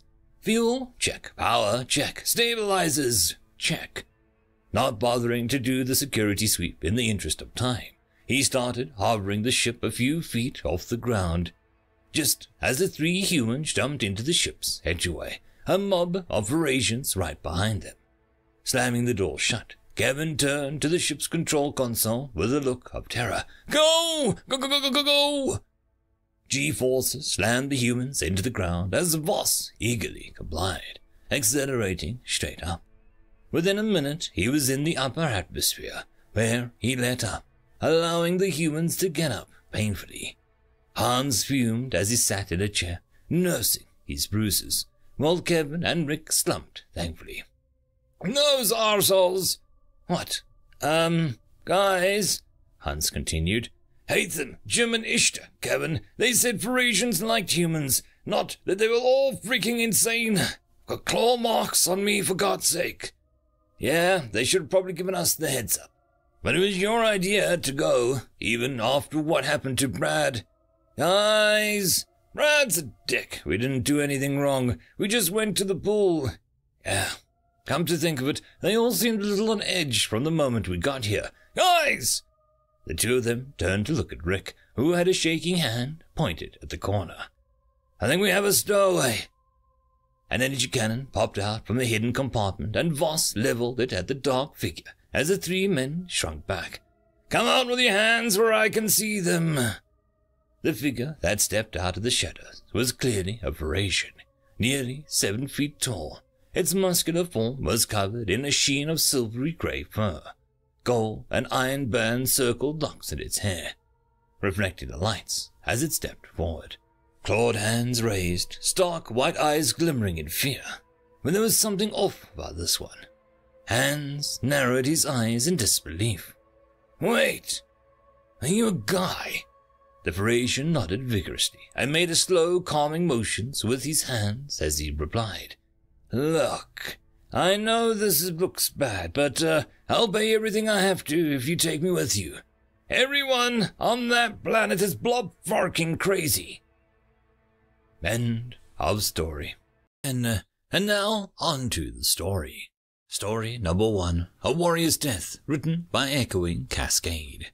The death of men entered the terrifying truth. The bar where all the deaths of sentience throughout the universe met to talk and get their hands, pseudopods, tentacles, claws, and other appendages on a cold drink. The death of man was given a wide berth. He used to be mocked for the training he did in his off hours and the multitude of weapons he carried in the hammer space inside of his cloak. That was until he allowed a few of his peers to follow him into the human war a few centuries ago. The rules of the various deaths were quite simple. They appeared in person only to the dying soldiers on a battlefield and to females who were about to die during childbirth. They had earned the right to be reaped in person. The deaths would appear to them in a place between the swill and the neck and end their mortal lives so that they could move on. The war he took the other deaths to was a small affair by human standards. Only a couple million had perished. This alone terrified the deaths of the more passive species, who didn't see this quantity of casualties in centuries. But what followed terrified even the deaths of the proud warrior races. When the death of men approached the dying soldiers, there was the usual mix of reactions: fear, shock, and serenity brought by knowing that the fighting was done. They allowed death to simply swing his scythe and go to their afterlife. But that was not all. Some did not look at death with fear or reverence. No, some looked angry, furious, and from the depths of their souls conjured weapons they wielded in life and charged. Former enemies and allies alike trying to kill, well, death itself. The death of men grinned, not that he could pull many other expressions, and drew from his cloak a long sword and a short axe as his scythe of office disappeared. The fight was short, and the soldiers fell to the eternal rest in a couple of swings. Death of men, you see, they do not always allow themselves to be reaped. Sometimes they fight back. I blame that one human who said something about not going gently into that good planetary rotation or something. The other deaths nodded. They were used to fear, or being welcomed, and the odd begging, but hostility, and the fact that they wielded weapons. No one made fun of the death of men after that. The death of men had come into the bar after a hard day of work. The Strali had declared war on a human colony. The Marines deployed them had given their transport to evacuate civilians and had chosen to stay and fight. 100 Marines fought 4,000 Strali. A little over 2,000 Strali remained when the dust settled. It had come to reap the Marines when things got complicated. The death of men appeared in front of the Marines. Captain Cross, you and your soldiers fought well, but it is time to lay down your arms and go to your just reward. Captain Cross was not a religious man, but seeing a cloaked, skeletal figure wielding a scythe, and all his men he had previously seen torn to shreds and mutilated stand in perfect uniform, was something even he could hardly ignore. What happens now? Death of men. It is not for me to decide. I am but a reaper. I end lives. I do no more and no less. Captain Cross nodded and looked at his men. They had certainly earned their rest, every last one of them. Wait, not all of them. Can anyone see Drake, Vasquez, or Willard? The soldiers present looked around, and after a moment the answer came back. They were not here. Death of men. I have not reaped them yet. They are running away from the Strali as you had ordered. They have complete records of the engagements they are to deliver to High Command. Captain Cross. Not reaped them yet. The Death of men knew what was going to happen next. He'd seen it before. I could always lie, he thought to himself for a second, but he couldn't. Death of men. There is an order to these things. I cannot reap them until I've reaped you all. Captain Cross had been looking old, grey, and tired, but was now young and in his prime. His pristine uniform started to fade. Is that right? The uniform was now completely gone. In its place, his old battered armor, sword, and pulse pistol clothed him like a regalia of a warrior king. The Death of men didn't need to look at the other soldiers to know the same was happening to them. Before we begin, you should know that a day here is but a second where those three are. The Marines didn't hear or didn't care. They were already attacking. Vasquez was the last surviving member of his unit. The two other had stood their ground to give him more time. He was always the fastest, and he was now running for the communications center. He had a job to do, and he would complete it no matter what. He made it to the console. He was downloading the data in his armor, and was about to send it to High Command. This would be more than enough to earn them an edge when they faced the Strali. Before the wound on his chest could kill him, he pushed the final button to send the file, and he could have sworn he saw a cloaked figure in the corner of his eye, arms crossed, leaning against the wall. The 97 Marines had earned 10 seconds and 9/10 of a second. It took Vasquez, Drake, and Willard 11 seconds flat to finish their work. The Death of men took his glass and looked at it solemnly and smiled to himself. So I rounded up. No law against that. He finished his drink and went back home. Today, he would focus on his footwork. End of story. Story number 2. M.A.D. Written by Meangator. Humanity was the last one to join the galactic community. Community. It was more like an ancient Far West. It was good fortune for us that we discovered FTL drives very late. So we have considerable advanced technology in our hands. We are not that powerful to draw a coalition against us, but powerful enough to give second thoughts to anyone not having the better of intentions. The dream of joining the community died in its tracks. It was kill, not be killed, eat, not be eaten. Unfortunately, we got the attention of the Jarzan. It's an irony. By the physical appearance of one of the most dangerous species, it was not like a feverish nightmare. They were not lizards. They were not insectoids. They were humanoids, beautiful, elven-like humanoids. Jarzan were considerably more advanced technologically and way more powerful. We would have no luck in a full confrontation. But humans were not naive to these kinds of games. You see, almost every species was unified long before they left the planet for the first time. Humans, on the other hand, were not unified even after discovering FTL. Our solar system has the same violent history as our planet. The only reason that we hadn't blown ourselves to Kingdom Come was the same reason that we didn't annihilate ourselves in a nuclear inferno. Back when we all lived on old Earth. M.A.D. Mutually assured destruction. The Jarzan were to get a hard lesson that humans don't frick around with retaliating. It's good to learn for your mistakes. It's even better to learn from the mistakes of others. The whole galactic community will have today the chance to learn from Johnson's mistake. Do not frick with humans. I am alone in the cockpit. I'm not riding on my spaceship. It's not my spaceship. It's a nova bomb that'll dive deep into Johnson's home system star and create a wormhole that'll destabilize the core. I look at the photo of my family, my husband and my 2 kids. Our colony was used by Johnson as an example. My family, long dead. I volunteered to use their own freaking homeworld to make an even more severe example.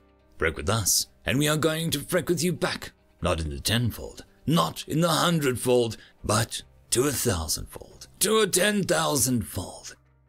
I was deep in their sun's core. My time had come. I pumped up the volume. I wouldn't go silently into the dark. When you're brought into this world, they say that you're born in sin. Well, at least they gave me something. I didn't have to steal or have to win. Well, they'll tell me I'm wanted. Yeah, I'm a wanted man. I'm a colt in your stable. I'm what Cain was to Abel. Mr. Catch Me If You Can. I press the button. I'm going out in a blaze of glory. Take me now, but know the truth. I'm going out in a blaze of glory. Moments later, the blaze of a new supernova lit the galaxy. End of story. On to the story. Story number 1. The Featherite Incident, written by C-SPAN. People sometimes say that the most dangerous human emotion is anger. They'll tell you stories of humans destroying things in fits of rage, and the consequences that follow. Others will tell you that the most dangerous human emotion is hatred, and tell tales of obsessive humans dedicating their lives to making the object of their hatred absolutely miserable. Yet others will insist that the most dangerous human emotion is actually pride, and describe the inane lengths humans will go to in order to satisfy their own vanity. I am here to tell you they're all wrong, and that the most dangerous human emotion is pure, unadulterated glee. Now, many of you are probably thinking that glee seems like a relatively harmless emotion, and surely I must be exaggerating its impact. And in most cases, you would be right. Under normal circumstances, human glee is a wonderful emotion. But I'm not talking about normal human glee. I'm talking about the glee of a human engineer, which is the most frightening thing that I have ever encountered. Because when a human engineer is gleeful, it means that something they built started to work. And that is absolutely terrifying. Gather round, my new friends, and let me tell you a tale of the Featherite Incident. Now, I'm sure you've all heard of the Featherite Incident before, but likely through either a history textbook or tales so distorted by the retelling that they're more fiction than fact. But I was there, my friends. I was on the Featherite, and my tale is the truth. The incident, funny enough, was started partially by me. I was the security officer on board the Featherite at the time, in part due to my level-headedness during a crisis, but mostly because I massed twice as much as the next largest crewmate and was capable of physically restraining anyone else on board. Not that I needed to. Most incidents about the Featherite were exactly what you would expect aboard a long-haul freighter. Drunken brawls and lovers' quarrels. I know the concept of a long-haul freighter doesn't really exist anymore. But back then, you needed someone to keep the peace on journeys that could last months, if not years. Anyways, my role in the incident began with a call down to Engineering Bay to check on a certain Joan Matrovsky. Yes, that Joan Matrovsky.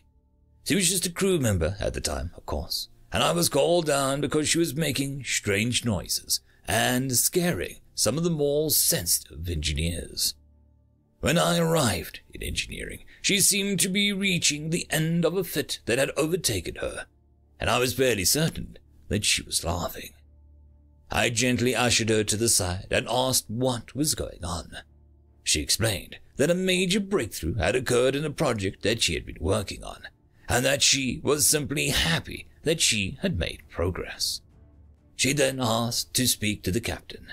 The look on her face, as some of you have doubtless already guessed, was pure glee. I should have stopped her. I should have known that the slightly manic grin she wore was a harbinger of a great and terrible events that were to come. I should have congratulated her on her achievement, denied her to see the captain, and maybe had the ship's doctor check on her for good measure. But I was young, dumb, and overconfident. At the time, I was able to read human emotion well enough to grasp that she was happy, and, in my naivete, thought that happy engineer was always a good thing. So I granted her request to see the captain, and tagged along simply because I wanted to hear the conversation the two of them would have. Long-haul flights were almost aggressively boring most of the time, and any reason to break my routine was a welcome distraction. Which is why I was on the bridge when Joan excitedly told our captain that she believed she could tweak our engines to get us to our destination much faster. I was really only able to translate Joan's side of the conversation. Our captain communicated through highly directional bursts of pheromones. But the point was, as far as I could tell, that Joan could get us to port in roughly half the time if she had a week to work on the engines. The captain must have agreed, because she thanked them and darted off the bridge, wearing a mad grin. I am not able to tell you the mechanics of what she did, and I doubt any of you are capable of understanding anyways. But within a week, Joan's modifications were complete, and she gave the go-ahead to jump. Everyone, Joan included, thought this would simply be a faster jump. So nobody was sedated at the time. I am one of the select group of incredibly unfortunate individuals that has gone through the Metrovsky jump conscious. It was, and will forever be, the worst pain that I have ever felt in my entire life. Every single nerve ending firing at once results in indescribable agony. I've been shot, stabbed, poisoned, and burnt in my time, but none of that even comes close to the pain of a Metrovsky jump. It was a single second that felt like an eternity. After that brief, horrible instant, roughly half of the crew was dead or in need of serious medical attention, and the other half was in serious shock. Fortunately, the ship's doctor was relatively okay, so after a few hours of chaotic triage, everyone on the ship was mostly stable. It was at that point that we began to take our bearings and found out just how magnificently screwed we were. We were well outside the galactic disk, farther than anyone had ever been before. It would take years using a conventional drive technology to reach us, assuming anyone knew where we were. Our only chance of survival was the same experimental drive modification that had gotten us into this mess in the first place. Salvation came in the form of Joan, who was fortunately still alive and capable of coherent thought. If she hadn't been, we all would have died slow deaths of starvation as our food supplies ran out.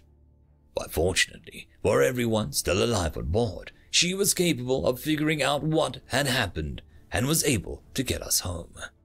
Joan needed to decipher what she had done and determine how to tune it so that we would end up in a close vicinity of civilization when we jumped home. She worked like a woman possessed, functioning entirely off catnaps and increasingly stronger stimulants. It took her a month. That month was easily the worst that I had ever spent on any ship. Only a tenuous hope of salvation, as well as the lingering shock of the jump, prevented the crew from tearing each other apart. I think I slept as little as Joan did, trying to maintain some semblance of shipboard discipline. After that terrible month, Joan announced that she was finished, and we prepared to make the return jump. We knew that it would probably kill or cripple some of the remaining crew, but we had no other choice. I imagine it was with a sense of great regret that the captain gave the order to jump.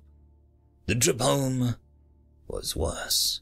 On the way out, we were caught entirely off guard by the absolutely agonizing pain, and it obliterated all semblance of rational thought. On the way back, because I was a little better prepared, I retained some awareness of my surroundings.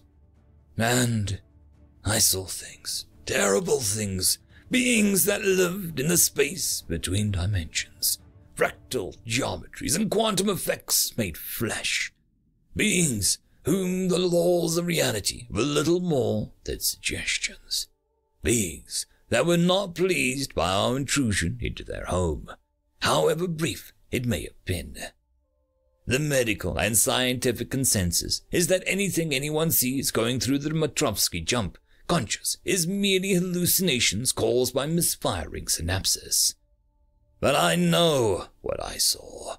Of the 218 crew members who made the second jump, 46 emerged with their faculties intact. All but one reported seeing something out in the dark, if only for an instant.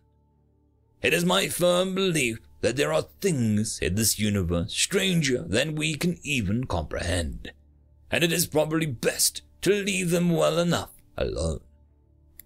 Anyways, as I'm sure you already know, the Featherite emerged in a dangerously low orbit around a highly populated world.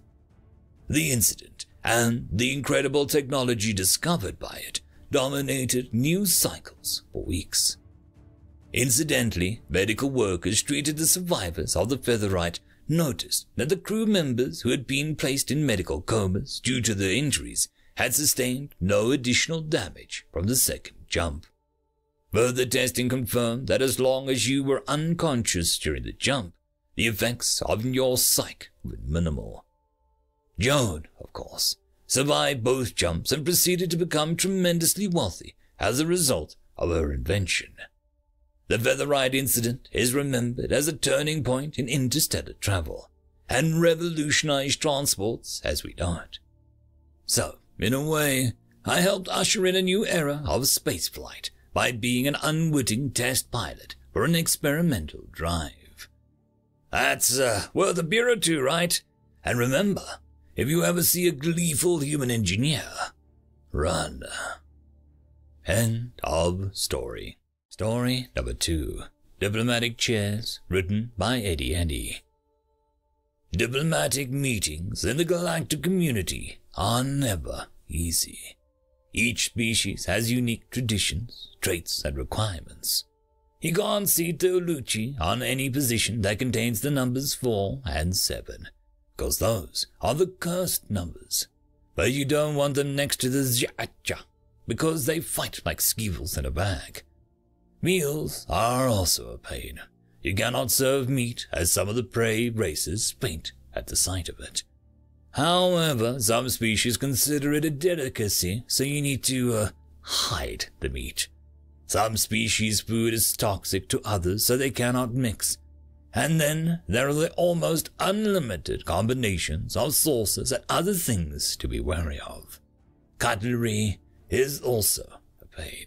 Just one meal takes over 8 months of planning.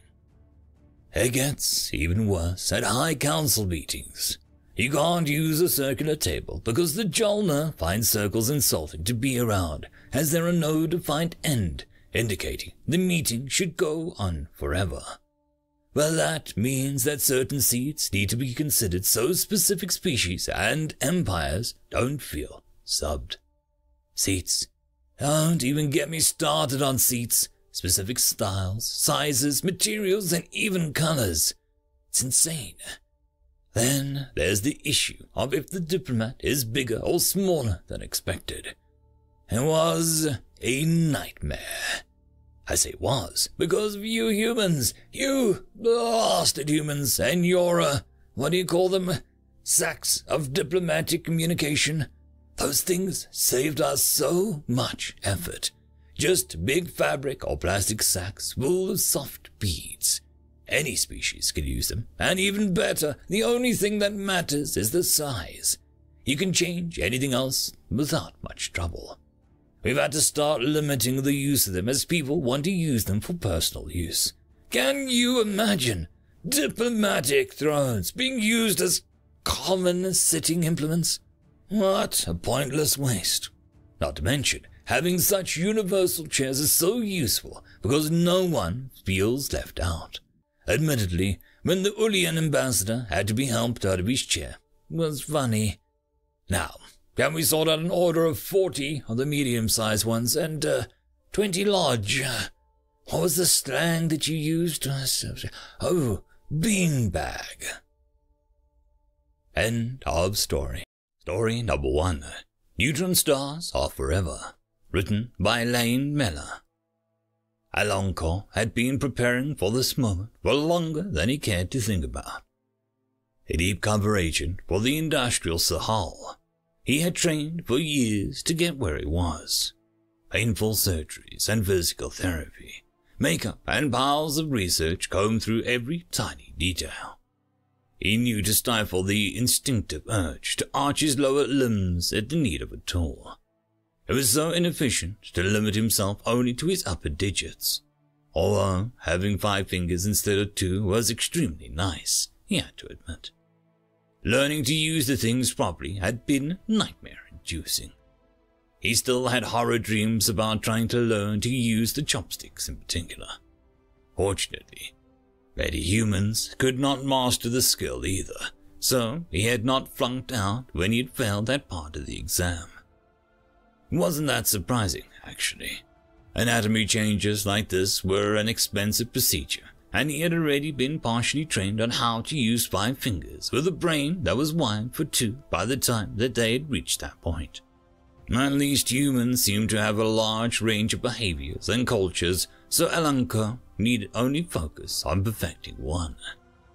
He was one of the few fake human moles who chose to go with something other than American, though. It was probably the easiest to emulate, being very open to strangeness because of mixing a part of cultures, as well as a penchant for being loud and generally oblivious to the societal norms of other countries. He still picked an English-speaking country, so that he could practice and strange syllables with his peers, and he watched archives worth of classic movies to perfect his Bristol accent. That combined with the meek demeanor and the penchant for being wallflower for a while, and he'd be able to go where he liked. For the glory of Sahal, he would do as generations of spies had done before him when a new species hit the galactic stage. He would collect data and protect the collective. This wasn't even the most extreme change that he had seen in the textbooks, although forward-facing eyes had been odd. Blinking at the correct rate had also taken copious amounts of practice, as well as suppressing his inner eyelid. At this point, he might as well buy stock in the company that made seeding solution. He went through it at an alarming speed.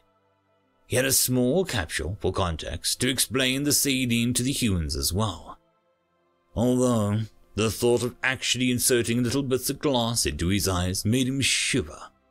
Even after all the mods he'd been through, such a primitive method was absolutely petrifying to contemplate. Humans were so unsanitary and needlessly archaic. He tugged at the too tight collar at the strange rags that the humans were fond of. He wasn't certain exactly what the function that tie posed, just that it was a custom, but tight. Well, this was day 1 of his assignment.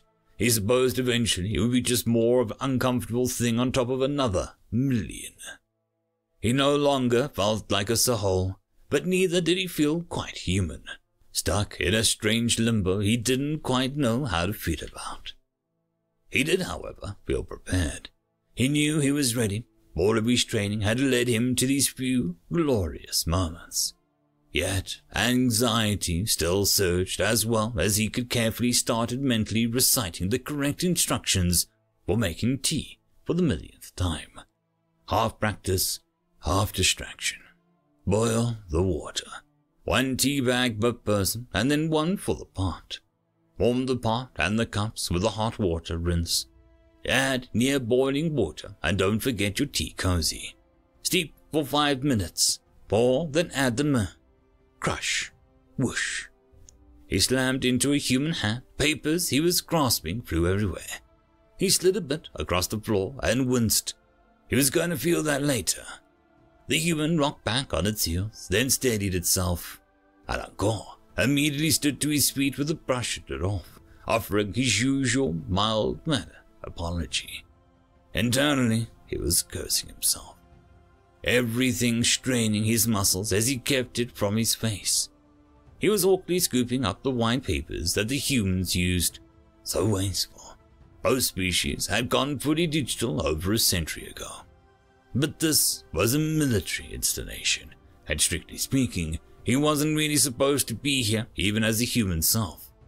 If he was caught, he'd be in deep crap from both of his new human boss and his old Sir Hull one as well. What did the human spies say? Vreck. Yes, Vreck was a good term for how Alancor was feeling right now.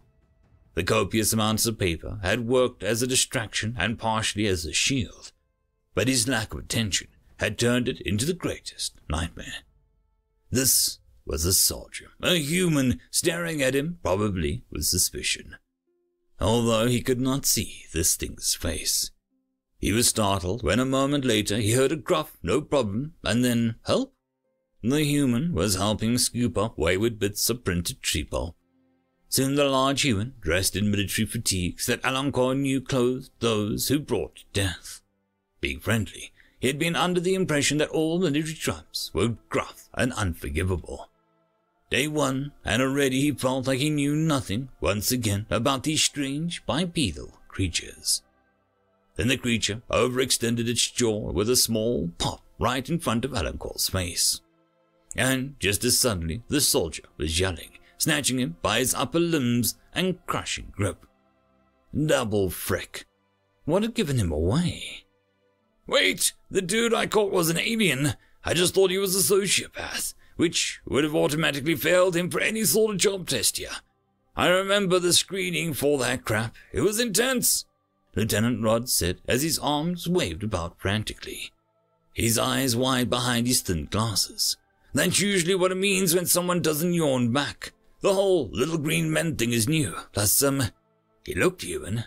Didn't he look human? The tall, bespectacled man paced back and forth uneasily at the very thought. End of story. Story number 2. Vulcan, written by D. Radin. The lift hummed softly as it rose towards the bridge of the ship, and there was little that I could do but wait. You really would think that an interstellar civilization 1,000 years more advanced than us would have something more advanced than lifts.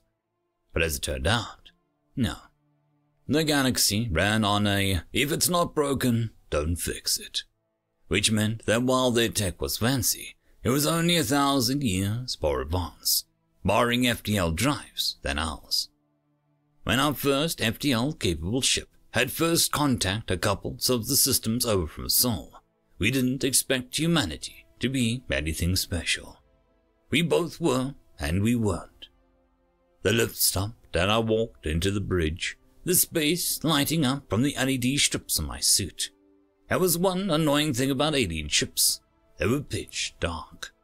As it turned out, that was something unique about humans. We had eyes.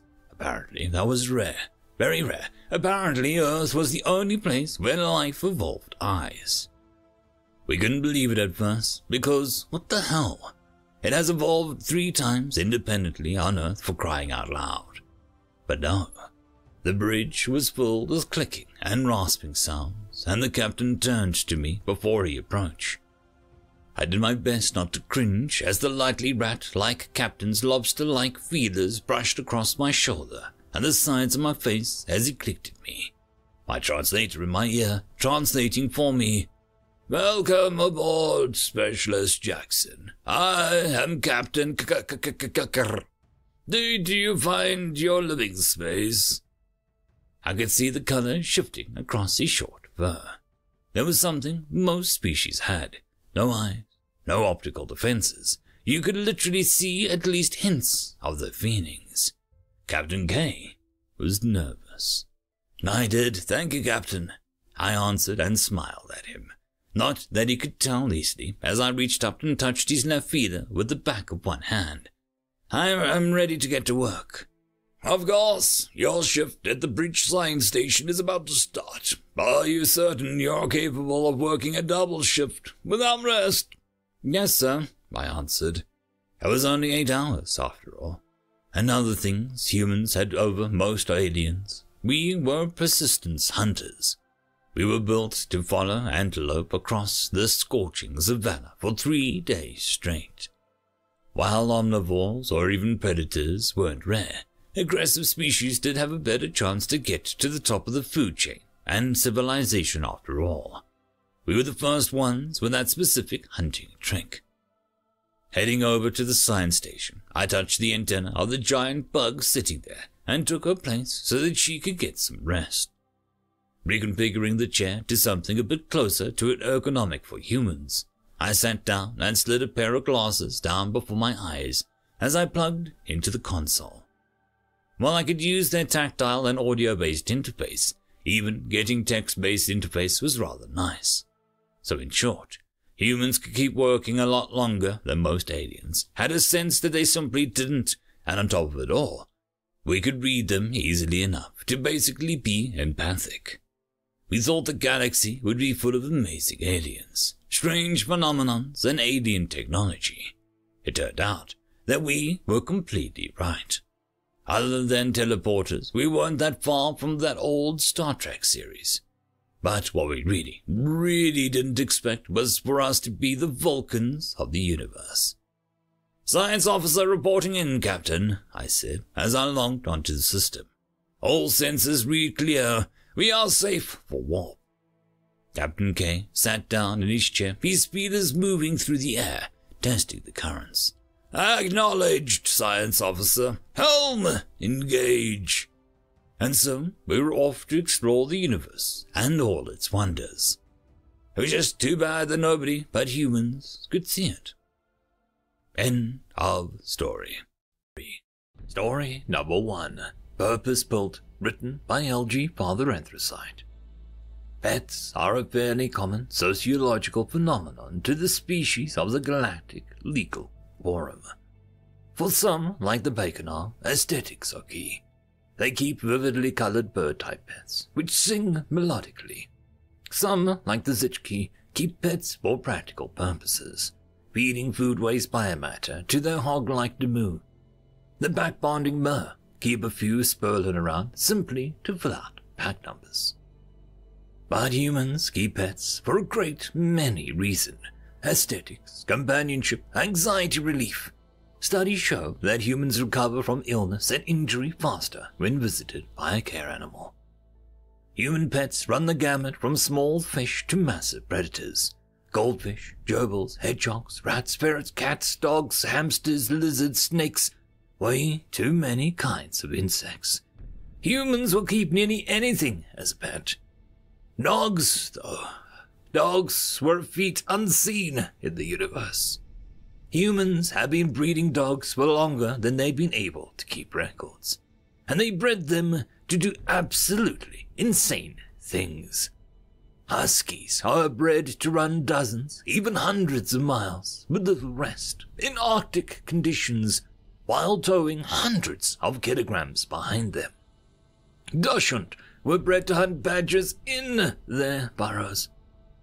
There were multiple breeds dedicated to hunting bears. Bears! When most GRQ members hear about bears for the first time, they assume it's some sort of joke, right up until they see the pictures. And humans, those lunatics, decided bears needed hunting.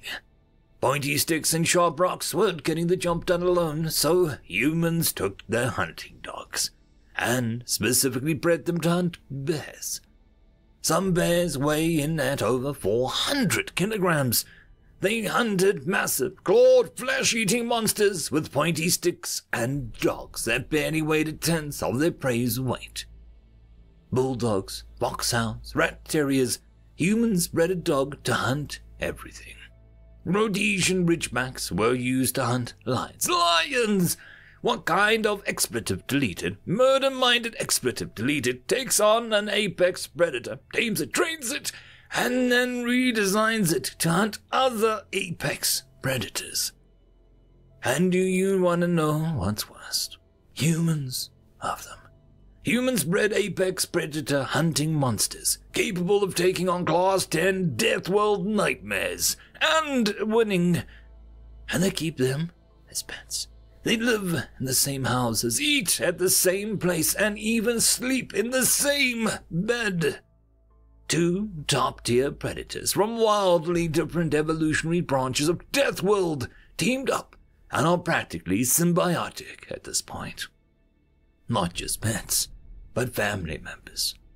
When a human dog dies, humans can spend days, even months, grieving.